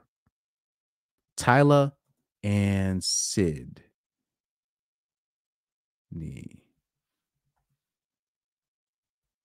Right? Let me okay. So let me, do they have a side by side? Okay. Let me do a side. Oh, I don't know if they have a side by side. So I don't know if that's the best side by side picture. Hold on for a sec. Let me see the best side by side picture of Sydney and Tyler. I don't know. So, because I need to bring this up as an example. I need to bring this up as an example because this is I'm gonna tell you what the dating market is like right now. Tyler and and her sister.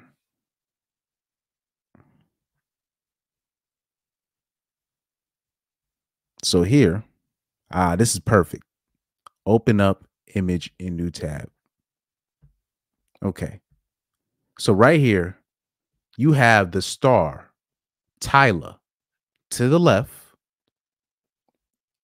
Now, obviously, this is an older picture of when they were younger. So this is probably when they were like 18 or 19 years old. So this is the beauty queen, right? The star, she's on the magazines and whatnot. And now this is her low-key sister, right? She's pretty enough. She has the glasses, but she looks like the homebody. Now, in this dating market, the homebodies, the ones like that are the real homebodies that really have the low body count, homebodies, decent chicks in real life, decent, a 5 or 6 on the look scale, they're not settling. You actually might have a better chance of getting a Tyler than getting with the Sid in today's dating market. Why? Because most guys, they're going to be intimidated by Tyler, meaning they're going to look at her star power. They're going to be like, there's no way she's even checking for me. But what happens with a lot of the 9s or the 8s, right? The 8, 9s or the 10s, they're used to men being afraid to approach them. So what ends up happening is they'll end up with a guy. You'll be like, huh? That doesn't make sense. But that was probably the one guy that was brave enough to approach her. Now, she'll still have that power dynamic over him because she will be still over him status-wise, money-wise and whatnot. But he will be the one dude that approached her. She'll give him at least his credit by approaching her, that she'll give him the privilege of going out with him. Now, here's the catch. So most dudes are going to be like, nah, let me find a Sid. But what people don't understand is Chad is pounding all the Sids. And if she's not being pounded out by Chad, she's going to wait for the perfect deal, meaning she's not going to settle. Because she knows how most dudes are looking for a Sid, a homebody. So if she's in good health, she has a low body count, right? And she's pretty enough, the Sids, she's going to aim for the top dudes. She's aiming for the top dudes because the top dudes are looking for a Sid, not a Tyler. Because they're looking at Tyler, they're like, oh, she's a 9, 10. I can't even. More people are going to approach the Sids. So the problem is the Sids are either getting pounded out by the Chads or they're waiting out. Meaning they're waiting for the perfect deal. They're not going to settle. So either way, you're fucked. V was like, I don't understand why women are like this. He said the hotter she is, the crazier she is. Exactly. I already know Tyler, she's crazy as bat. She's batshit crazy. I already know. Tyler's got to be batshit crazy. I already know. Tyler, like remember, Tyler's the one to the left. Sid is the one to the right. I already know Tyler's batshit crazy. I already know. On the low. But I'm telling you, so because most guys, they're going to think, okay, let me go for the Sid. But the Sid is being approached by the top dudes as well. So either she's getting pounded out by the Chads or she's going to wait it out. She's not going to, or if she's not getting pounded out by the Chads, she's going to wait out and wait for a really rich dude to come through and be like, oh my God, this is the perfect homebody I was looking for. He said, just look at Amber Heard. How about this? Just look at the average TradCon woman, right? You'll take like, I don't remember her name. It's this TradCon that I saw Rolo go on the show with. She isn't that bad of a person, but it was interesting. She was talking about, I wasn't looking for a man with money. And then Rolo was like, wait, how much does your man make? But is it? And she was like, and then Rolo was like, isn't your man a millionaire? And she just put her head down. It, like I said, the traditional girls that dudes think they want, they're not settling. They're not settling. Or if they are gonna go with a man that doesn't have any money, he has a college degree that is in a field where he's going to eventually make the money that she thinks she deserves to be a part of. Women in 2024 are not settling, guys. Just to let you guys, like, they're not women that are going to make sure they have a low body count, make sure they're clean, make sure they're healthy, make sure they're in shape. they're not settling for a UPS worker. That's that shit doesn't happen anymore. It's actually the beauty queens that be settling for the UPS workers nowadays, because they realize they can't get the attention of the Chads, because the 9s and the 10s, they're waiting for the Chads to settle, and they realize quickly that the Chads are not going to settle. So before the beauty queens hit the wall, they find a regular dude. I'm telling you, this is how it works. And then the Sid type girls, they end up waiting it out. So they end up being single forever, chat it out, or they end up waiting for their Prince Charming. This is the dating market right now. And if you do get a 9 and 10, just understand that she's already been through at least 20 or 10 to 20 people already. You're not getting a 9 that's with a 2 body count, or a 1 or 0 body count. That's not going to happen. You better please, unless if you already had her in high school, that's not going to happen. Here in the US, women are not suitable to marry anymore, just not worth the risk. So even like I said, even if you find a perfect girl, when you're looking at just off the divorce laws, the cohabitation laws in general, it's just not worth it. It's just not worth it. Anyway, but I'll say this, man. But yeah, like I said, like the SIDs, so the average dudes are going to look at Sid and be like, I can get a Sid. I want a Sid, but you don't understand. The average girls, they not settling no more, dog. They ain't settling. And then on top of that, and then on top of that, the Sid, she can glam herself up to look like an 8, 9, or a 10. So she doesn't, even if she is average, she doesn't see herself as average. She sees herself as, look, when I put this costume on, I can get any man I want. So, but let me sign off on that. I could go in on this, because that's the perfect illustration of what the dating market is like right now. Shout out to you guys. I'm going to sign off. Thank you, Garrett, for signing in. Midnight Sun. Thank you, the War Band. You know what I mean, for tuning in to me, man. Thank you. Shout out to V. Shout out to Pyro. Thank you guys for tuning in. You know what I mean? Thank you for tuning. Yeah, thank you for tuning in. I know I started off with sports, and then we started off talking about our masculinity, voices, and all this stuff. Thank you, Angel, for tuning in. I already know Angel sleep. Let me not even. I know Angel sleep. One of the elder statesmen that we got here. Let me see. Shout out to you, Angel. Thank you for tuning in. Shout out Garrett. I said shout out Garrett. Laurette, if you're listening, thank you. V, thank you for tuning in. Midnight Sun, thank you. Oh no, it was perfect. It was perfect. It was perfect. Because I had nothing else to say about the sports. I just wanted to give Cam his propers, even if he is possibly on the fruity side, but the hate that he got from the sports media and his contemporaries was unwarranted, and I wanted to give him his props. But man, shout out to you, man. Midnight Sun. Thank you guys, and I'm gonna sign off on here, man.